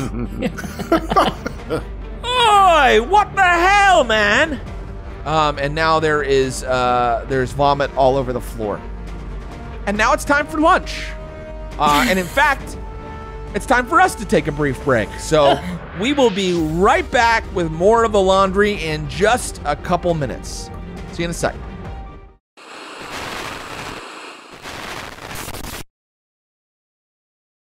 Welcome to the government's occult espionage agency, known to its operatives as the Laundry. As a new member of staff, you will be assigned to one of many functional staff branches, including research and development, IT, logistics, or counterpossession. Do not worry, you have a job for life, or even longer, thanks to residual human resources. You will work as part of a cross-disciplinary team to undertake vital missions, retrieve mysterious artifacts, halt extra-dimensional incursions, and face... Your best efforts are expected, and accomplishing your targets will result in additional rewards and benefits. To aid you on your assignments, you will have access to the latest in defense equipment, banishment rounds for your personal weapon, a hand of glory, as well as the latest in personal communications and computing technology. Remember, when the operation is complete, it is vital to file Form R70 and return all equipment undamaged. You are the country's only protection against unlicensed sorcery, dangerous cults, accidental possession, extraplanar incursions, and the mind-melting threats we must face as we prepare for the inevitable Case Nightmare Green. Welcome to The Laundry. The Laundry role-playing game from Cubicle 7. Welcome back to The Laundry. Friends of the pod, here at the Glass Cannon Network, we are playing The Laundry, a new game that is being kickstarted by the craftsmen over at Cubicle 7 Games. The Laundry, based on the novels by Charles Stross. Guys, this game, I think you can already tell, is such fun. We are in an apocalyptic horror setting, 10 minutes from midnight, 10 seconds from midnight, but we're also in a corporate training course. It's an interesting cocktail. We're having a lot of fun. If you feel moved to support the Kickstarter, you can go to the link in the chat if you're watching live right now, or you can visit the link in the description if you're watching later. You can go, you can donate to the Kickstarter. That Kickstarter is going on to May 1st. Check out this game. All right, we are back, and our agents of the Laundry just handled their computational demonology course, and now everybody is having the catered lunch here in Milton Keynes. And do you go for one of the wraps, or do you go for one of the cress and egg sandwiches that have been provided? Cress and egg. I have a feeling this will be very important later. Yeah. Cress and egg, for sure. That's cress and egg. I'm all in on the egg. Not about to trust tortillas in the UK. Yeah. Not damp tortilla. Okay, so oddly, these cress and egg sandwiches are somehow really dry. And it's like, how did they get eggs to be dry? But just extremely dry. And then the tannoy over your heads crackles like, please report to your next station. And you are all shuffled into another room that is set up a little bit like, it's a classroom. And there is an old man in a lab coat with a shock of gray hair that looks like it's about to topple over, and a kind of a glassy stare where it doesn't look like he quite sees all of you. And on a table in front of him are some smartphones. There is what looks like a big camera, or it looks like a cross between like a camera and like a megaphone or some kind of electronic gun. And then there are a bunch of pigeon feet, severed pigeon feet. Oh, right. Rachel's very interested in the pigeon feet. Well, she'll have an opportunity to find out all about them. Of course, you are in a corporate refresher course, so you get this kind of instructor. He just kind of starts talking like he was already having the thought before before saying hello or before any kind of introduction. He just starts saying, well, of course, these days no one learns magic by memorizing spells. And of course, there is an excellent reason for this. Spells never make any sense. Literally, magic does not work according to any of the laws or principles that we are familiar with in our daily lives. The simplest and safest way to use magic is by requisitioning a magical device from ourselves here at Q Division. And this is your Q Division course.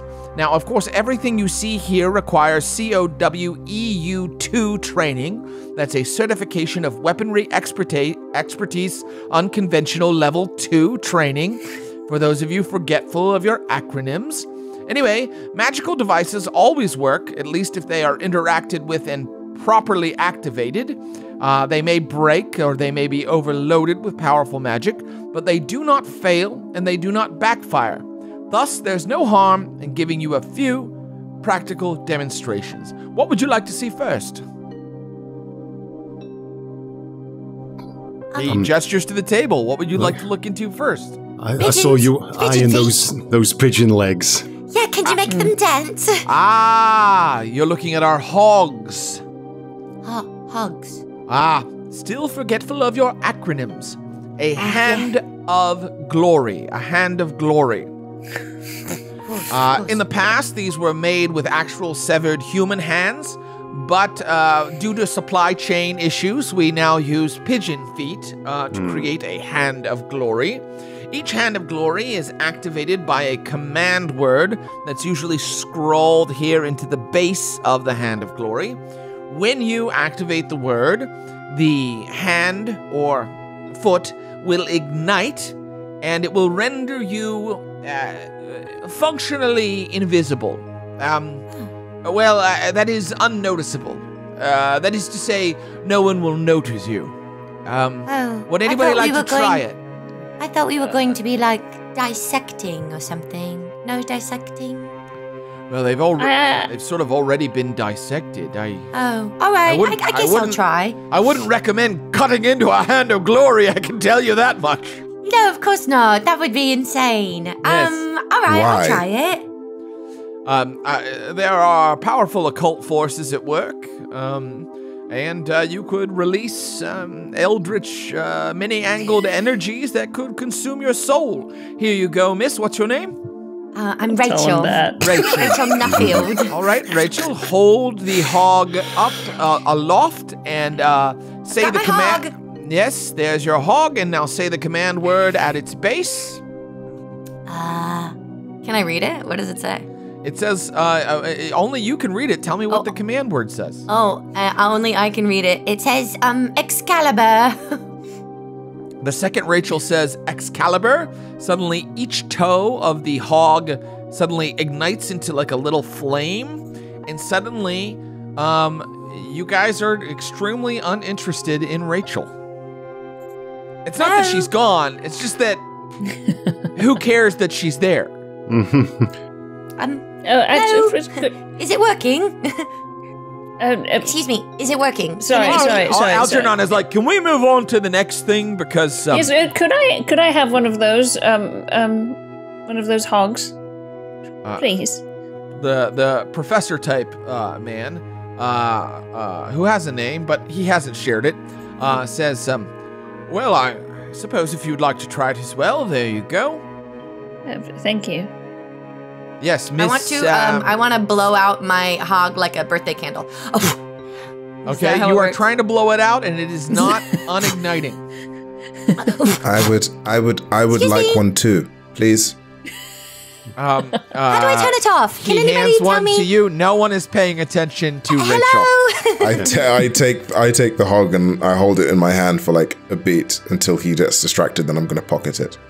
Okay. I'm just taking it. Yeah. Okay. So You guys are gonna pocket it. Okay. This guy is so old and so like absent-minded that he doesn't seem to notice that at all. Great. I guess I'll just put mine down on the table and go, "Excuse me." Does that work if I put it down? Yeah, it does, and the table immediately catches fire. Oh, sorry. Oh dear! Oh dear! Be very careful with these hogs, okay? Sure. They are on fire. It is actual fire. Okay. Rachel, sorry. why? If you needed something, why didn't you say something? I was trying, but nobody was listening to me. I'm sorry, Miss Nuffield. I'm sorry. You just were dreadfully uninteresting for a bit. Where'd you come from, Nuffield? Look, we could stand here playing with one another's hogs all day, but I'd like to see that light gun, or whatever it is. Ah, yes. I only played with my own hog, thank you very much. I'm afraid that I'm not No going harm to in be- that. I'm afraid, my young friend, that I'm not going to be able to allow you to try this device. This is a basilisk camera. It operates on the principle of electronic gorganism. Of course, the maps of gorgons where the brains of gorgons were mapped in the 1980s, allowing us to apply the principle of their petrifying stare to an electronic device. In fact, few people know this if they're not privy to classified information that belongs to the laundry, but every CCTV camera in Britain is actually outfitted with a basilisk camera that can be activated in the event of having to implement Operation Scorpion Stare. But what does it do? Of course, you're asking. The basilisk camera, when it shines on you, converts a small percentage of your atoms from organic matter to silicate. It is a dashingly small percentage, 0.01% of your atoms, but that is enough to leave you a charred husk of dead inert matter. Would you all like to see a video? That's Yes. all right. You've painted such a picture in words. I don't think I need to see it represented in a 20-year-old video program. Are you sure we can't try it though? Yeah, do we have any, convicted prisoners or anything like that? I'm afraid we are not. No death row inmates or anything? Yes. No, this isn't a black site. We can't simply execute a prisoner right now. Right now, but very maybe important. later. Nobody touch the basilisk camera. Right? All right. Right? Okay. Okay. And Melanie, we have damaged the table. Is that? And she's like, yes, that's going to be a problem because this place is rented. So, yes, that is an issue. All right. Well, Is let me know how is it as big of an issue as one of our instructors spending the entirety of the course that she was teaching on her cell phone and taking personal calls during? If you had allowed me to finish, I would have said that I'll go to bat for you guys about the table, and I will handle it. Okay? Thank you. Wonderful. Finally, this is some field equipment that you may or may not be familiar with. I know you are junior agents. He holds up a smartphone. These are our Necronomophones. And they have... I'm sorry, young lady, why are you laughing? I think it's a cute name. Oh, it's a wonderful name. I'd love it. Now, these Give phones... me a Necronomophone, please. These phones are equipped with a web browser, GPS, compass, a fairly good video camera, and a grimoire of spell apps that actually work. And this all operates on a marvelous 3G network. Oh, do you mean 5G? No, 3G. Oh, that's several G's less That's a bit than bit I old. thought. Yeah. Yes. Right, well, I guess you should go to the high command and ask them for some more money, and then maybe we'd get your amazing, super speedy 5G network online. Okay, thank you, I will. But it must be able to connect to local Wi-Fi so you can beef up the connectivity speed. Of course it can. Of course. Yeah. You just open, let's see. Settings. Settings, thank you. Yes, settings. And then where do I go? General, thank you. Yes. Yeah. And then Bluetooth, usually. Bluetooth, right, okay. Maybe. I've got it. And look at that. I'm on the Wi-Fi. Look at that. Great. All right. Well. So these Necronomophones are equipped standard with a number of spell apps. There is a ward app. A ward app, of course, protects you from dangerous spells. Of course, this is a level 1 ward, so I wouldn't recommend trying to use it against a powerful sorcerer. There is also a banishment and exorcism app. Of course, it's a level 1 exorcism app, so, you know, level 1 thaumic entities generally have a little bit of trouble possessing a hamster, but were a hamster to become possessed, the exorcism app on your Necronomophone would do the job to return its agency to that hamster. Oh, our phones, these are for us then? Actually, no. I mean, they're just here for you to try out, but then all of a sudden, the tannoy bursts on again, and you hear, emergency. All agents recalled to London immediately. All agents recalled to London. And Melanie says, oh, I'll go check on that. And she runs out of the room. And Wilfred's my name, by the way. Wilfred Maunder. Hello, Wilfred. Yeah. Thanks for showing us everything, Doc. Oh, I'm not a doctor. Okay. Neither am I. Right. Melanie comes bursting back in. Okay, get your things. We are headed back to London in the new annex. Get everything. I'm sorry, does this mean that we've passed? No. I should say not. No, there are a couple courses left. But I guess every agent is needed. All hands on deck.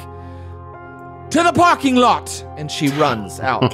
Can we grab as much as can we all get a phone? Yeah, I'm gonna grab a phone. Okay. Grab these items. These sweet items. You grab phones. There's a hog for each of you. Well, actually, there are 4 hogs. 2 now, because some people have grabbed some. And then there are 4 phones. Great. So people grab hogs and phones? Yes, I'll have an og. Okay. So you, Jamie, Algernon, you all run out to the parking lot where Melanie is getting into a very nice sports car. And she says, your ride's over there. I'll meet you back in the city. And she peels out in her like Miata. And you guys are traveling back to the city in a brown minibus that says Crown Jewels Tours. Oh, good. I'd love a road trip. So Great. Glad we get to go together. Where's our cover? It's a beautiful brown color. Beautiful. And so, we cut to our next scene. You are in a briefing room. It's like a big conference room in the new annex, the headquarters of the laundry. There are like 7 agents in there with you, including Melanie. In fact, when you guys finally come in, she goes and points at her watch because you get there after her. We weren't driving and you left before us. So you're all in there, and people are wondering what the emergency could be when one of the higher-ups comes in. A big, beefy, bald guy with a mustache that you all know as Boris. And Boris says, Boris. We have situation. Potential attempt by politician to take control of country. Maybe take control of government, maybe summon powerful being to take control for him. We not know. We make many speeches, he make many speeches about big change needed now. Intel inform us big change has occult component and vector. We must treat as existential threat. Another political with God King delusion. Another wonderful day in the office for the laundry, eh? He became French at the end. I love him. He's so international. Yes, politician only recently came on our radar screen. We find he has occult allies, but they are nothing, idiots. Politician is at home now and expected to go to Parliament to execute plan. Alan Barnes and Artist Rifles are on deployment. Angleton is busy. We, this group, are everyone in range. So he's going to divide you into 3 teams. And he points at Melanie and 3 other operatives, and he goes, "You are Team A. You'll head to Parliament." Then he points at the other 3 operatives who are not you and says, "You are Team B. Head to Morris's home. See if you can stop him from getting to Parliament." And then he points to you 4 and Algernon, and he says, "You are not even Team C. You are not even team. You do not have your warrant cards. But you will go to Special Operations Room and monitor and coordinate by watching the video there to let us know what is happening at all times. Okay." We'd really prefer to be out in the field, actually helping. "Oh, I would prefer to not be trying to save the United Kingdom right now, but we don't get everything we want, do we, comrade?" "You will go to Special Operations Room, or I will knock you down another grade, and that grade will be lower than Citizen of UK. You will become Citizen of Russia." Oh, God.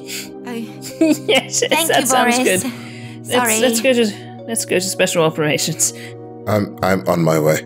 Yeah, Very good. I suppose we're on Overwatch then. All right. So while the action is going on, you guys find yourselves in the Special Operations Room. This is actually a room used by the police.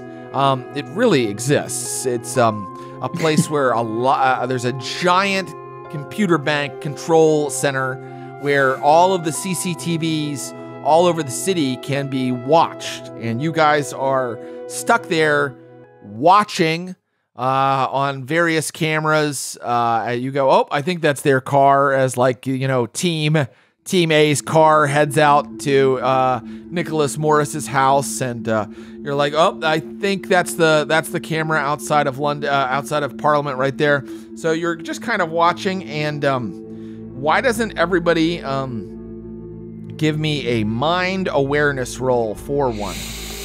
Is this a natural awareness roll? Natural? Yeah, natural awareness. What does natural mean? I don't know, but I have a +1 to it. I'm going to look at your sheet and see what the heck you're talking about. Because of my observant talent, I get a natural awareness +1. Okay. That means that means I think the natural just means Is that like a passive or? I think it's just like you naturally get one. Maybe it is passive, but regardless, that is what it is. I think it's like passive, but regardless, go ahead and give yourself a +1 because why What's not? the difficulty again? 4. Okay, I got 3 successes. 2 Same. successes. 3 here. Okay. Everybody sees that team, let's see. Everybody sees that Team B that was headed out to Morris's home is too late because you see Nicholas Morris heading into Parliament. We should let them know. Yeah, can we contact Team A and let them know that he's slipped their grasp? B? Absolutely, Bill. Why don't you go ahead and do that? Okay, great. Get on communications. It's like, Melanie, the sparrow is out of the coop.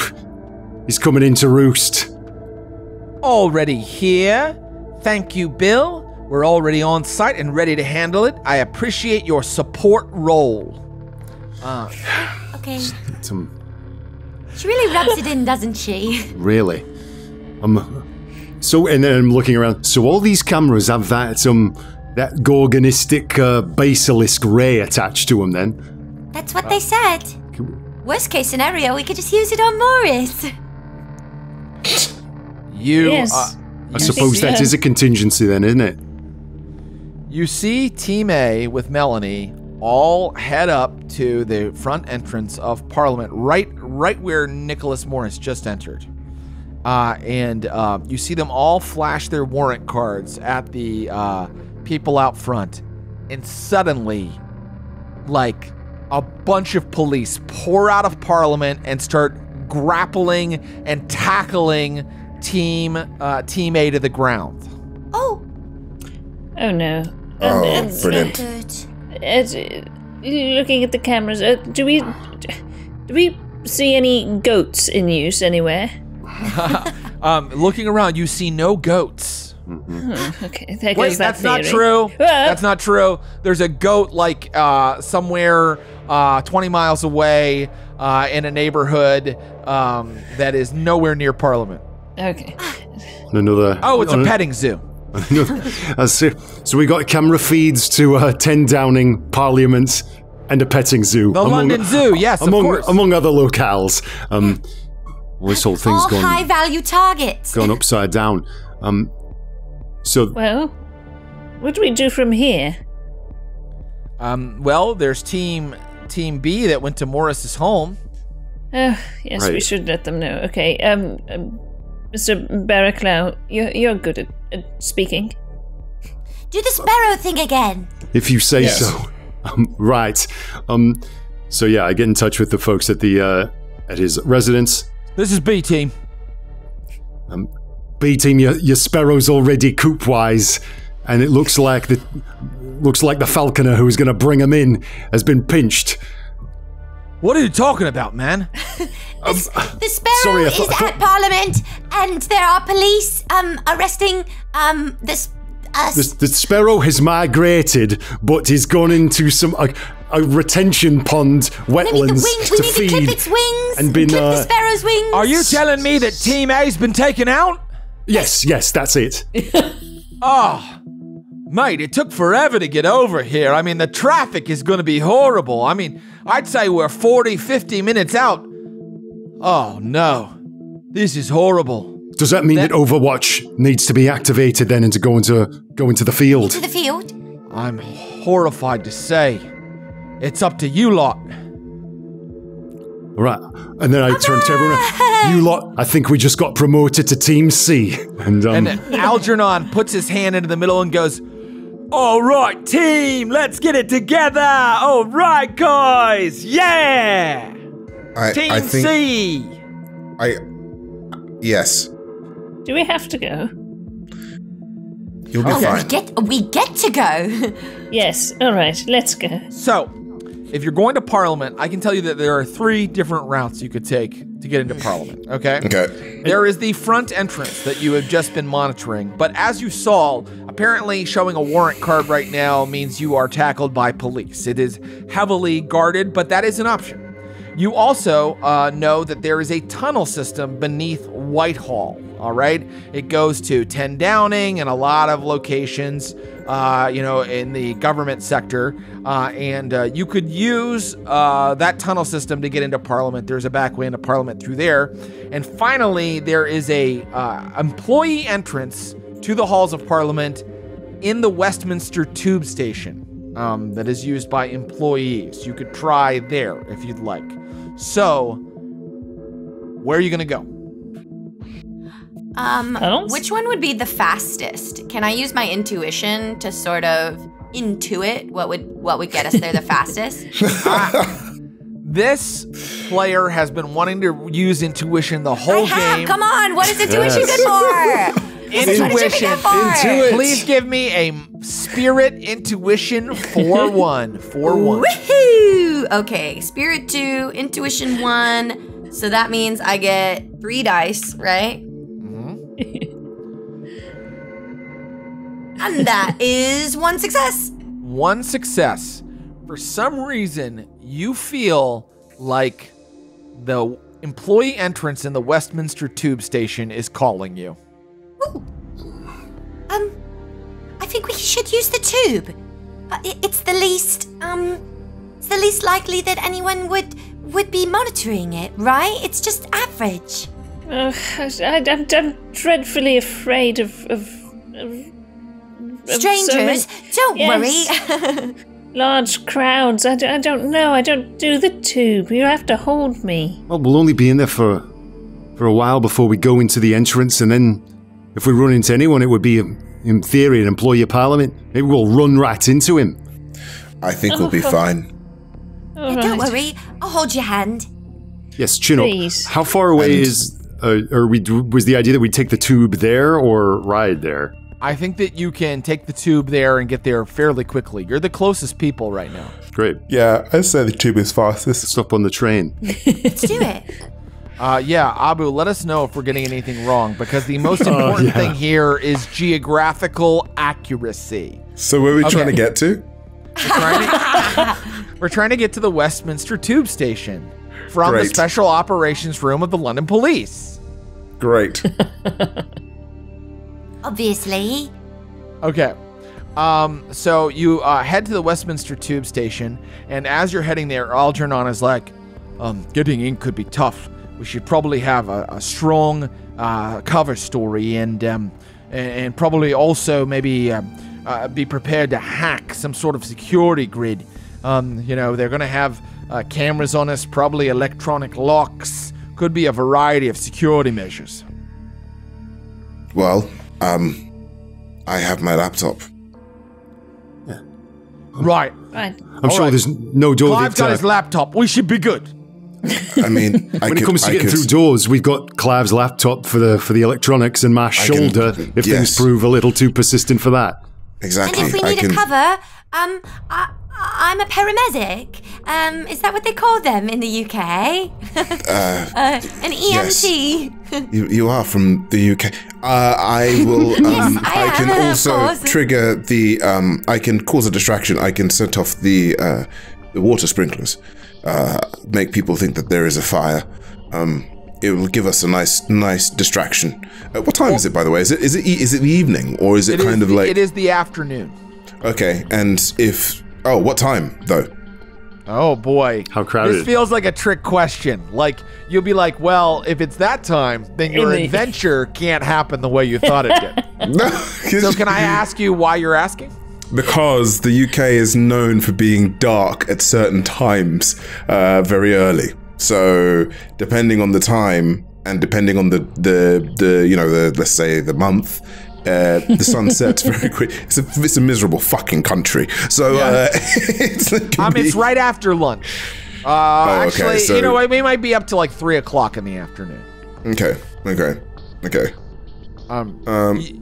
You arrive at Westminster Tube. We'll be fine. You quickly find where the employee entrance is, and you see one gentleman in a tie and suit kind of double timing it toward the entrance, he's walking up to the entrance. Do we recognize him as a member of Parliament? He is. You don't recognize him as a member of Parliament. No, he's not an older gentleman. He's not dressed to the nines. He's just in a suit.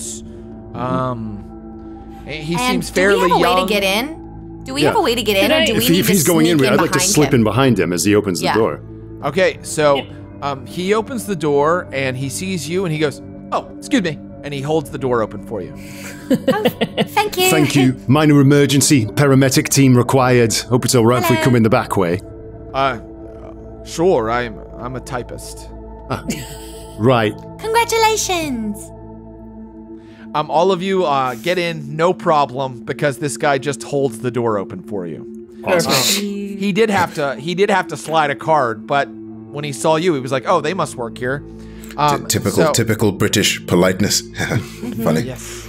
So when it works in our favor.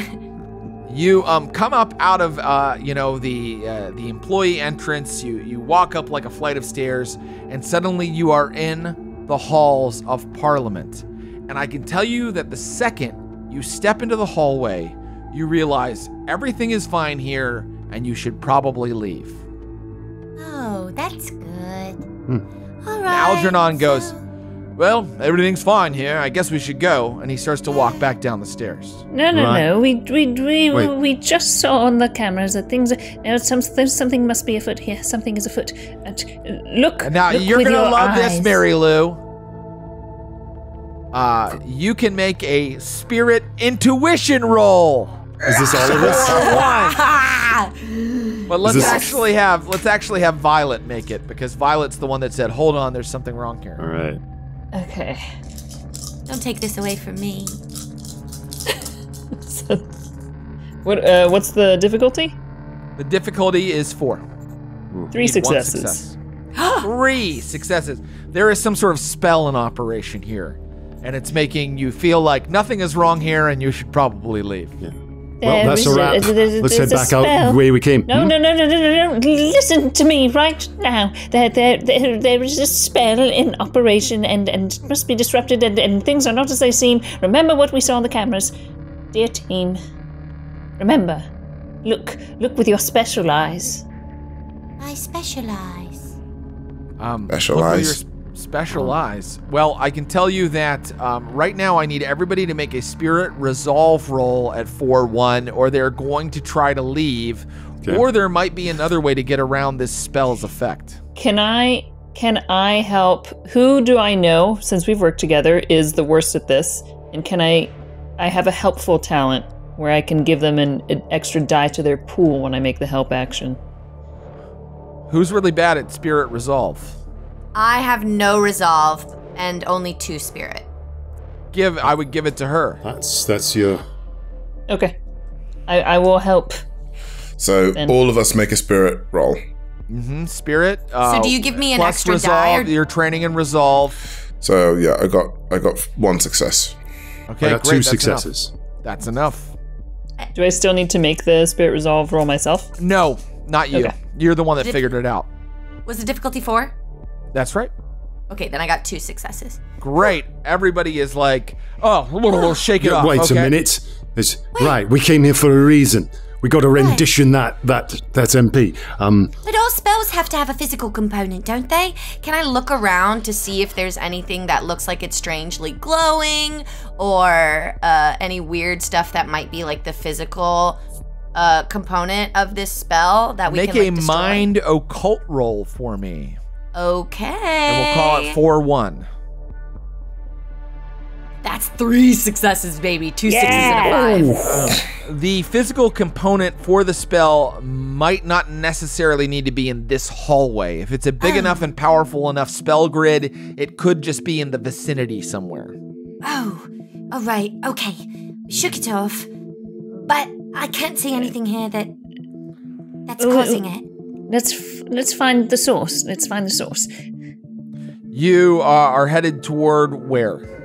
Well, we saw on the cameras, we saw the police tackle team A. Mm-hmm. So we would assume, right, that Nicholas Morris is headed to the floor or his office, or the floor of Parliament? The floor of Parliament sounds likely because, they were in session today. Then Yeah. Head there. Head right there. Let's go. You come around a corner, and there is a figure draped in a black robe, hood down, hands making strange gestures in the air. It's a judge, typical English judge. And the figure says, "Seek not to enter these halls, What? for fair England is saved here tonight from the powers of darkness. Friends of England have no need to fear or intrude. Turn back in the name of Albion!" Cover his mouth. Yes, you walk up and you cover his mouth, and the hood comes off, and it's a middle-aged guy with a ponytail. Shush now. We don't need any of that. We're simply here to inquire on what's happening on the floor. Pushes Violet off of him and pulls out a purple crystal and sort of shakes it at you like it's a switchblade. Easy, easy. Can I do a little occulty check to like figure out what he's doing? Yes, you may. mind occult. Yeah. I have forgotten knowledge in the occult. My training dice are doubled. Nice. Wait, what am I trying to roll here? 4-1. Okay. 3. 3 successes. Yes. This is some quartz from a shop that would probably sell gems and things like that. So he doesn't have any sort of power? Doesn't seem to. Okay, cool. Great. Let's not waste our time here. Let's move on. Halt, young lady. I cannot allow you All right. to try to alter the destiny of England. I try to get him in a judo hold. Great. Give me let's see. That's a melee roll. You're going to use body close combat. He's poor. What is your melee level? Good. Good. Okay. So I think that he is. Good is 2 steps above, if I'm not mistaken. Yeah, it is. Okay. Yeah. So you are 2 or more steps higher. Your difficulty number is 2. Okay. Wow. Go ahead and roll. 5 successes.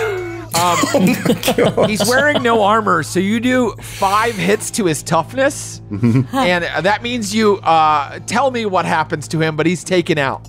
Okay, you just see like the Jason Bourne in Bill Barraclaw turn on, and a open-handed chop disarms the quartz crystal, and then he rolls into the arm, grabbing him by the wrists, like bracing him under one arm and just like dropping him to the ground with his arm just about to break.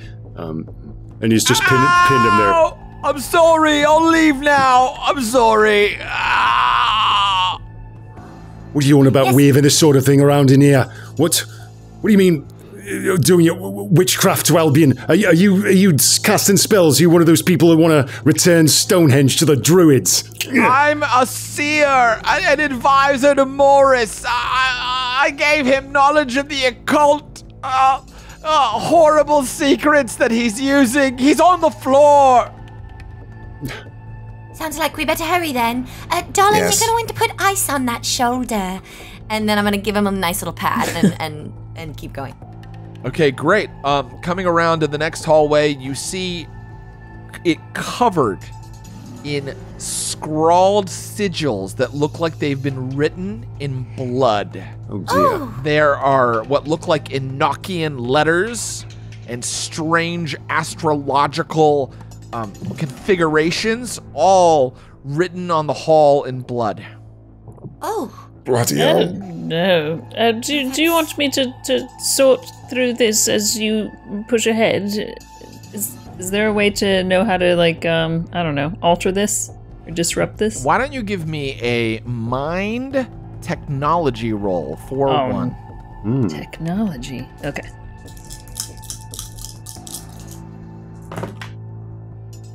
Three successes. Oh, yeah, the Necronomophone. It has a word app on it. There we go. Yes, we can just use our little phones. Oh, can you text me a ward? Yeah, well, we've... I think just we've got an app for that. airdrop me the ward, you unless we've all airdrop got it? it on our phones. You've all got it. You've all got You it. can call me. I think it's okay. called an app. Is that Sidebar, what's Mr. the, Rex? Is that correct? What's the phone cover of this Necronomophone made of? I think it's leather, but I can't place it.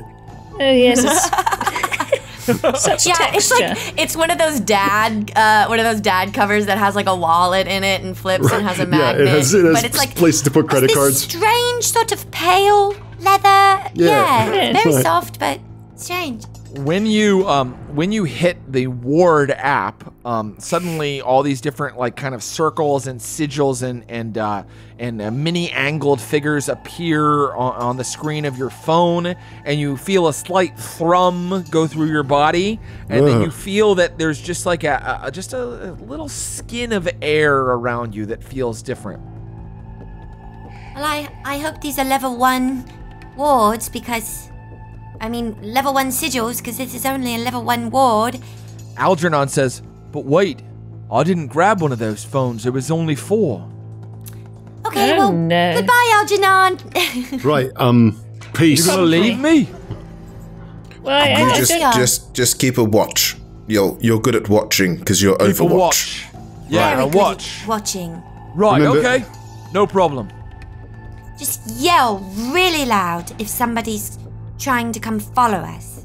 Or Understood. don't. Got it. And, Just whatever you do, don't walk through this hallway. I don't think it'd be good for you. All right, very good. And so are you going to cross the hallway now? Yes. I'm gonna stick a toe in. Sticking a toe in, Yeah. you feel nothing. Ooh! I think it worked. Yeah, let's go. Right. All right, is everybody going? Yes. Yep. Okay, Yes. everybody crosses the hallway, and now you finally come out into the large, kind of open area that leads to some large double doors that lead into the floor of Parliament. And in front of those double doors is a man and a woman. They look like they might be in their 50s. They are wearing the ceremonial robes of some sort of, Order of the Golden Dawn kind of occult organization. And the woman says, Namaste.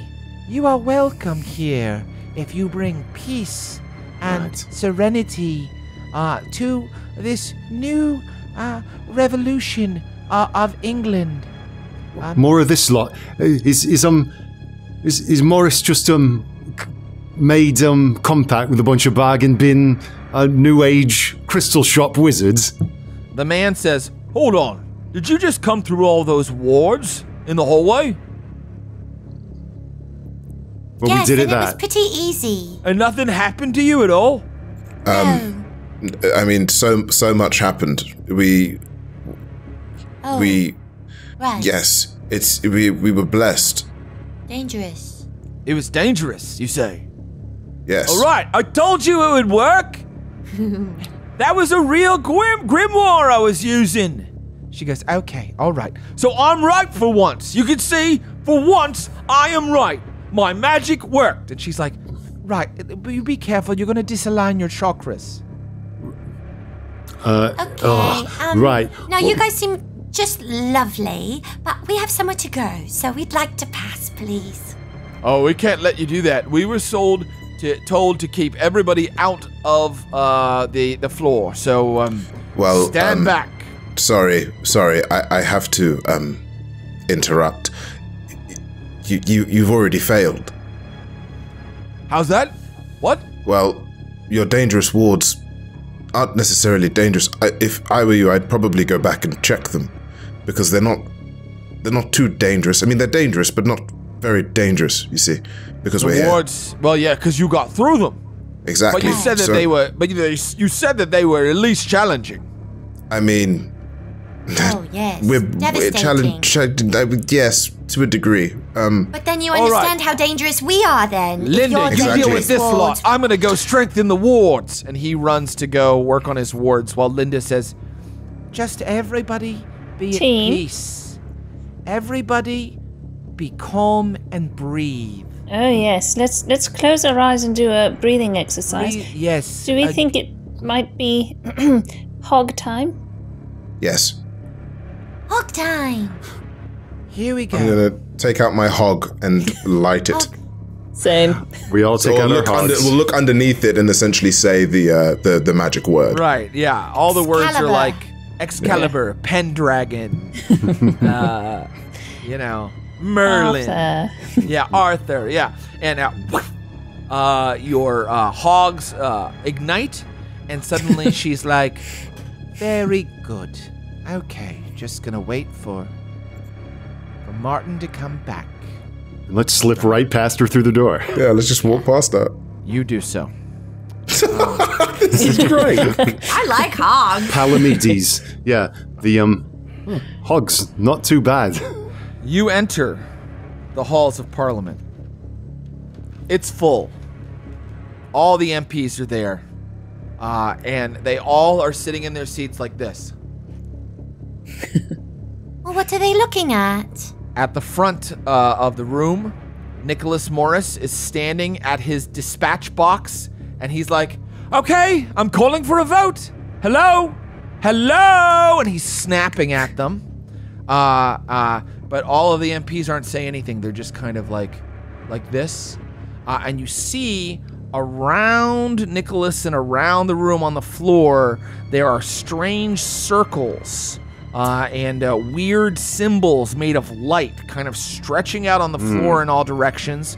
And out of the dispatch box that Nicholas is standing in front of, there's smoke wafting up out of it. Huh. And he's like, can anyone hear me at all? Anyone? So, yeah. Do I still have the black gloves, or would I have disposed of them after I've used them to save Jamie? Oh, you'd still have the gloves, but I wanted. Okay, yes. What would you like to do? Go ahead. Well, I guess because no one is paying attention to us, I'd kind of like to go over to the box. But if I see the smoke, I think I'd wrap, I'd cover my my mouth in order to kind of defend myself from the smoke of smelling it too much. It makes total sense to go over there to the box. It looks like that's where the action's at. Your gloves, I don't know how exactly they might help you with the fact that there are these like kind of lines and strange sigils all over the floor. Right, I see. You might need to kind of like, you might try getting around them somehow. You'd have to let me know how. Okay. If there's lines and stuff on the floor, I'm going to use... I wonder. While you're thinking about that, Nicholas Morris suddenly looks at all of you and says, "Oh, thank God you're here. I intoned the spell, but they're not snapping out of it. They seem to be stuck in some sort of trance." And that's when Algernon Mainwaring walks in, holding the basilisk cannon. Wait, what? And says, Algernon? "Right, it looks like we've got something else to deal with first, though. In fact, their hogs should be running out of juice right about now." And that is when the 2-minute time limit on your hogs comes to an end. God. And the hog never lasts as long as you need it to. Yeah, hog doesn't last as long as you need it. And he goes, "There they are." The fast And he hog. raises the basilisk camera at all of you and says, "Everybody stand back." Traitor. Am I? Algernon. Or did the organization betray me? I'm a senior administrator. I've been a senior administrator for 10 years. I should be regional administrator by now. Sure. Stand back, go over there, sit down. Is that what this is all about, Mainwaring? You wanted to go from middle management to slightly higher than middle management? And Nicholas Morris goes, "No, that is not what it's all about. We are trying, none of that matters. We are trying to get the country back on track. You know, there are so many people right now without jobs. This is going to create jobs." And Mainwaring is like, "Fine, whatever, as long as I get my promotion." What sort of entity have you made a pact with here? What's going on? I don't like having a gun put on me. I'm gonna try to, rush him. Disarm him. Great. Oh, man. Here we go. Seeing him do that, can I do a help action by doing some sort of distraction of just like fumbling with like pens in my pocket and like having them fall everywhere? Yeah, sure. That's an interesting idea. Why don't you, how would you roll to distract? Well, I was hoping to just use my helpful talent. Oh, that's to give a bonus dice. Do a help action bonus die, yeah. Okay. So, can you read your helpful talent to me just so I make sure Yes. we're doing it exactly as it works? When you make a capital H help action, which I don't know. See, that is something specific, right? The recipient of the aid gains an extra die to their pool. Yeah, I'm not sure what the help action is, but I'd like to take it. Yes, okay. So let me look that up to make sure I know exactly what that actually means. So you're going to do that. What is Rachel going to do? Well, I am going to... I want to get closer to Nicholas Morris. And so I think I'm going to use my dexterity to try and like jump over the lines and not touch any of the lines. Because incomplete pentacles means tentacles. I remember that one because it rhymed. And just get closer to him at the box that he's at. So you're going to try to get closer to the box and Nicholas, right? Yes. And you're aware of all the strange sigils and things on the ground. So yeah, are you trying to... I want to use my dexterity to like jump over, like hopscotch kind of. Excellent. You're going to do that in just a second. And I found the help action. So when you take the help action, you assist an ally. The ally adds 1d6 to their dice pool for the next test they make, plus an additional 1d6 per level of training you have in the skill for the test. Alternatively, you can help your ally attack an enemy within close range of you. You distract, cajole, or taunt, this is what you're doing, the enemy in some way to aid your ally. If your ally attacks the target before the start of your next turn, they add 1d6 to their dice pool for the attack. Okay, great. And then because of the talent, I guess they get an extra die? Sounds like a two plus 2d6. Awesome. Okay, so his defense, Mainwaring's defense, is average. Okay. Your close combat is good, right? That's correct. So that would mean that your difficulty number is 3, if I'm not mistaken, for this attack. Okay. And then you're going to add plus 2 die because Violet is distracting. My pens. Oh, God, they're everywhere. So Violet starts to drop something. Mainwaring, Algernon, he turns the basilisk camera toward her, and his finger is on the trigger. And I'm rolling body plus close combat plus the 2 die added by the help. You got it. All right. And what is my threshold for success? I think well, because it's an attack, however many successes you get is how much damage you do. Great. And I'm sorry, what was the number to beat? 3, I think. 3? Great. 1, 2, 3. That's 4 successes. Okay.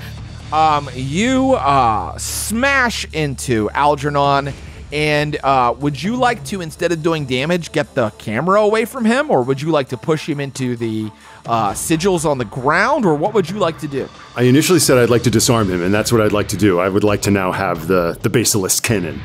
Okay, you pull the basilisk camera out of his hands, and he's like, oh no, okay, right. Stand down, Mainwaring. Meanwhile, Very rude. Rachel is moving across the floor toward the dispatch box. Rachel, give me a body athletics roll. Can it be dexterity instead? Is that a skill, dexterity? Mm-hmm. Sure is. Okay, let me look. Can it be? Will it be? Should I allow that? I think you should. No, of course you think I should, but I'm going to see what it says in the book, because guys, let's make this hard. I do like to push it. Okay. Body athletics. Yeah, dexterity would be like doing things with your hands, and it's like finesse in Blades in the Dark, if you know what I mean, as opposed to prowl. Got it. All right. Oh, and what's my threshold for success? I'm gonna say that it's a 1. 4-1. Have to get 1 4. Yeah, you have to get get 4. 4 is your. Okay, It's 4, a and I only 4. need 1. Yeah. Yeah, You got then I it. got 2. You got 2. Okay. Rachel pirouettes and I took ballet in kindergarten. yes, and jumps over and is now standing beside Nicholas at the dispatch box. And Nicholas has just watched you pull the weapon away from Algernon, so he's like, "Look, just help me fix this thing, and we will forget about all of this. All right? I think I have enough votes." We will not be forgetting anything, but I will help you fix it. And what is he talking about? The dispatch box, which is like a big box that's where the parties make their speeches in front of, It's kind of open in front of you, and inside there is a device that looks like the thing that was attached to the summoning grid back at the training session, but it's much bigger, and it has all these little microcomputers all kind of cabled together, and they're all kind of smoking right now. Oh, well, I have one training in technology and in science. Well, these are computers, and you're not sure you know how to handle this. Clive, could you maybe give me an assist? Absolutely. I kind of flip my phone and I start just typing madly. Are you texting it to me? Yeah, I'm texting it to you. You're texting to her how to do this? Exactly. Okay. I'm socially awkward, man. Yeah, no. Give me, let's see if you know how to do it. Give me a mind computers. The difficulty is 6, but you only need 1 success. So here's the thing. Does this technically count as like hacking or debugging? So what, do you have a talent? Yeah, I've got Codemaster. When programming, hacking, or debugging computer code, it's computer code specifically, the difficulty is reduced by 1. I'm afraid not. This is, just to tell you exactly what you're doing. Yeah. You're trying to turn off a stack of BBC microcomputers. Right now, the whole area smells kind of like the 1980s, and you are trying to kind of turn them off because the cabling has fused together and it's creating a horrible smell, and that's why the spell isn't working the way it should. Okay, so then if I'm operating... Yeah, go on. Do we want the spell to work? Well, the spell currently has every member of Parliament in a trance. Is that something that you want? Well, no, we want to break them out of the trance. Vote. Yeah, we want to break them out of the trance, right? Well, yes, he thought he had enough votes, but if we say, oh, we just broke you out of this trance, and this man put you in it, don't vote for him, perhaps that will be convincing? I begin typing again, so what do I need to roll? Mind computers, difficulty 6, complexity 1. Okay, mind computers. Okay. When operating, what about tech savvy? When operating or no, we're not repair. Yeah, I mean this is is it electronic tech? Repairing tech, yeah. What is the talent? Read it to me. Tech savvy. When operating or repairing electronic tech, double the number of dice gained from training. So I get 2. No, yes, I get 2 extra die.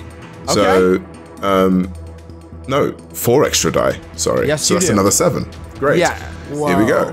Well, it's 7 altogether, I think, right? Yeah, I got 2 6s. So 2 6s. So that's 2 successes. And I love this because this really feels like an IT job. You're telling Rachel how to do it, so you're like, no, then you have to, and then... It's the fucking geek squad. I am help desk. I am genuinely help desk, so there you go. Have you blown on it? I see like a black wire. Is that the one I want? Yes, that's the one. That's the one. Okay. Not the blue wire. This is a big moment, so I would like for our friend Clive to take the stage for a moment, and what do you tell her exactly? I'm like, so what you need to...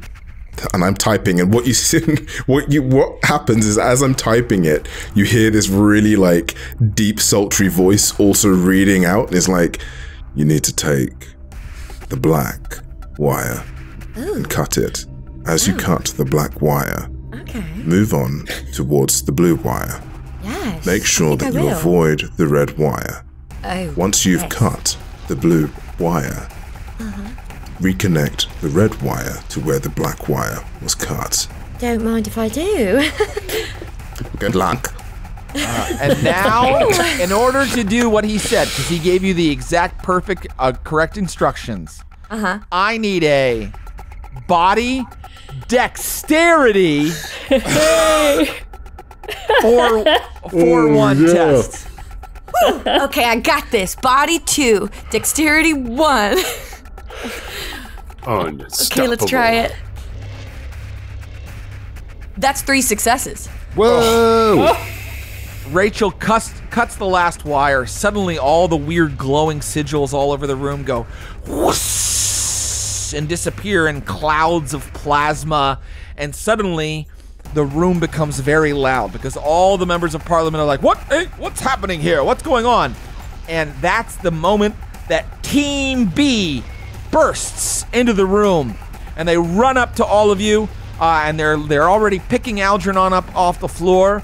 And the leader of Team B says to Bill, "Sorry, we would have been here sooner, but it seemed like everything was fine and we should leave." Didn't turn on your ward app, did you? And then I'm just trying to shout over the din. Nicholas Morris, you're under arrest due to the Civilian Eldritch Services Act of 1995. Hands up. One of Team B says, "What are you doing?" "No, we're not. We don't arrest anybody. That's not. We're an intelligence service." He's a traitor.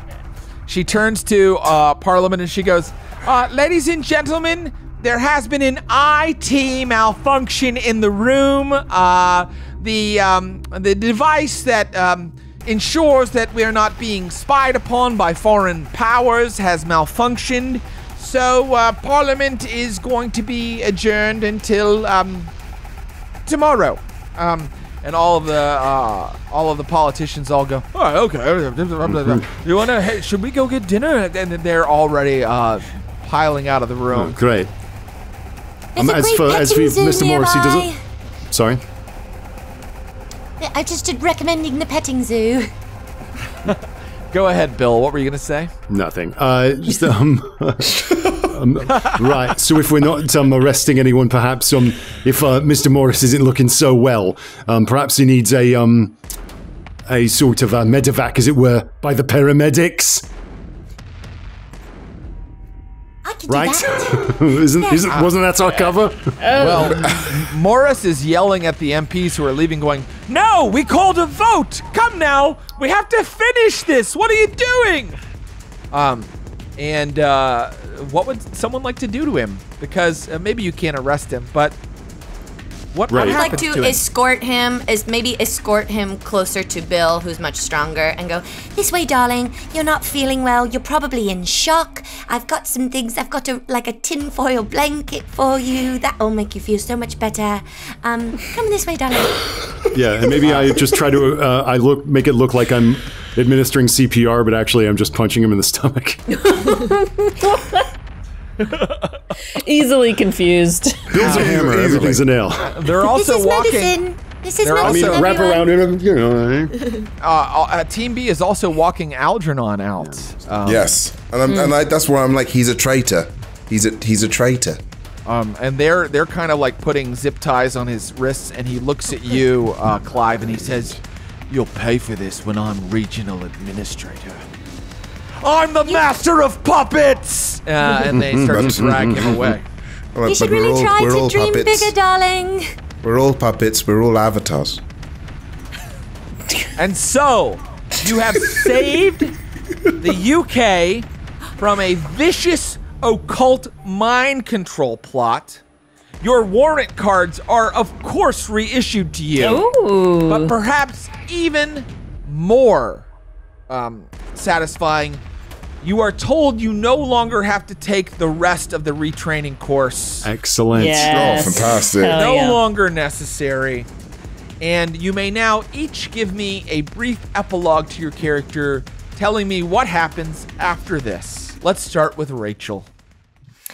Well, Rachel Nuffield, she did not like the training. She rather enjoyed the the more hands-on approach, but it did reignite her love for academia, and she went back to medical school and finally got her degree to be a doctor. Oh, excellent. A real doctor. And A real doctor. of course, that post at the laundry is still waiting for her if she'd like to come back. I always love to come back as long as I can bring my dogs. Very good. You know my dogs. I talk about them all the time. And so, in the medical and psychological wing of the laundry, there is a special dispensation given to Rachel Nuffield to bring her 2 dogs to work with her each day. Yeah. That is one of her rewards for saving the entire country.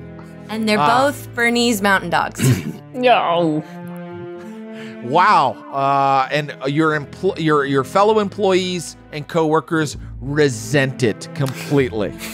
And I don't notice. Complain about the dogs constantly, but in a British way where it's very passive-aggressive. And I don't notice. Meanwhile, Violet Blackwolf, what is your epilogue?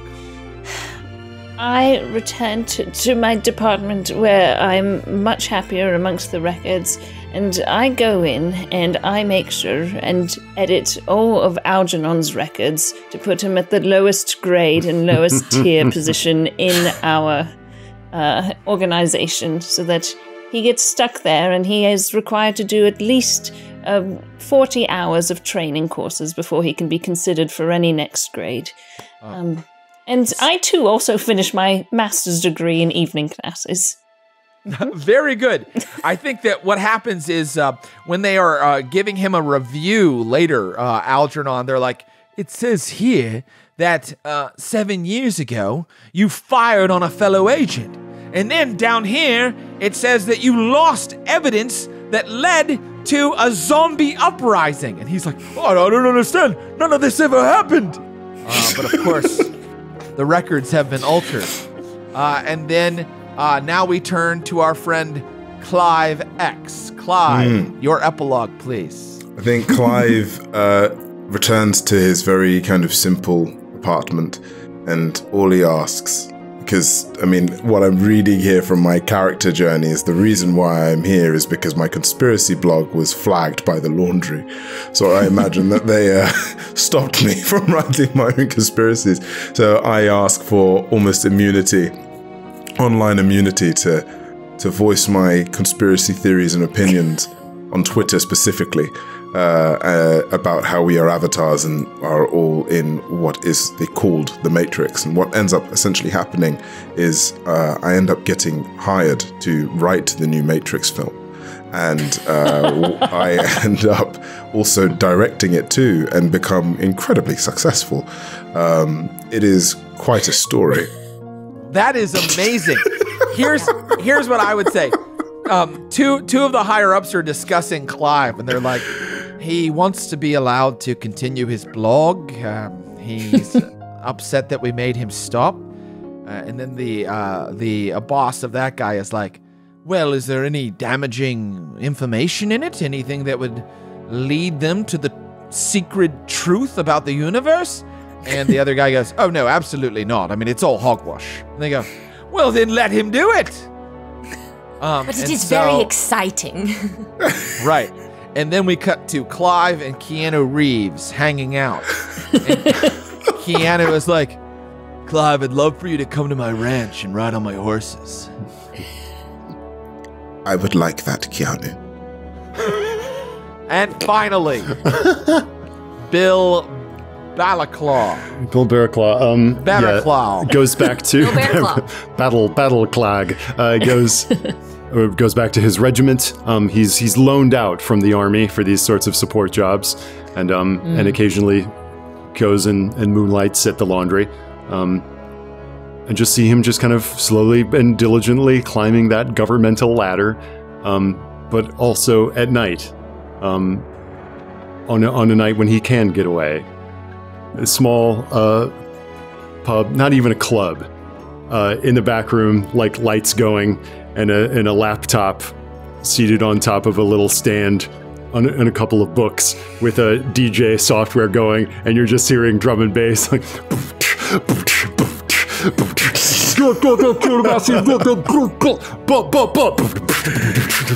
all the massive stand up riot, and then suddenly all the music just goes to never gonna give you up, never gonna say good, as his DJ software fills with pop-ups, all with Clive's face in them, just going ha ha ha ha. The end.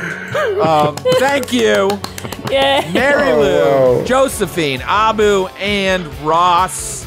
That was another case file of The Laundry, the new tabletop role-playing game being kickstarted right now by Cubicle 7 Games. You can go to the link here in the chat if you're watching live. you can go, if you're watching later, in the description, there should be a link. Go donate to the Kickstarter. It's going on till May 1st. And get this game for yourself. And I really highly recommend checking out the world, checking out Charles Strauss's novels. I should mention Charles Strauss actually helped to punch up the adventure that we played today a little bit. Oh, so cool. I hope I did justice to the little moments that were worked into this adventure. I will just also say, the game can be played more for horror, or it can be played a little bit more to the comedy end of things like we did today. But it's really just a very rich and exciting and fun setting. So go out, donate to the Kickstarter, check out the game. This has been the Friends of the Pod, The Laundry. Thank you guys, and we'll see you back here on the Glass Cannon Network very soon. Bye. Cheerio.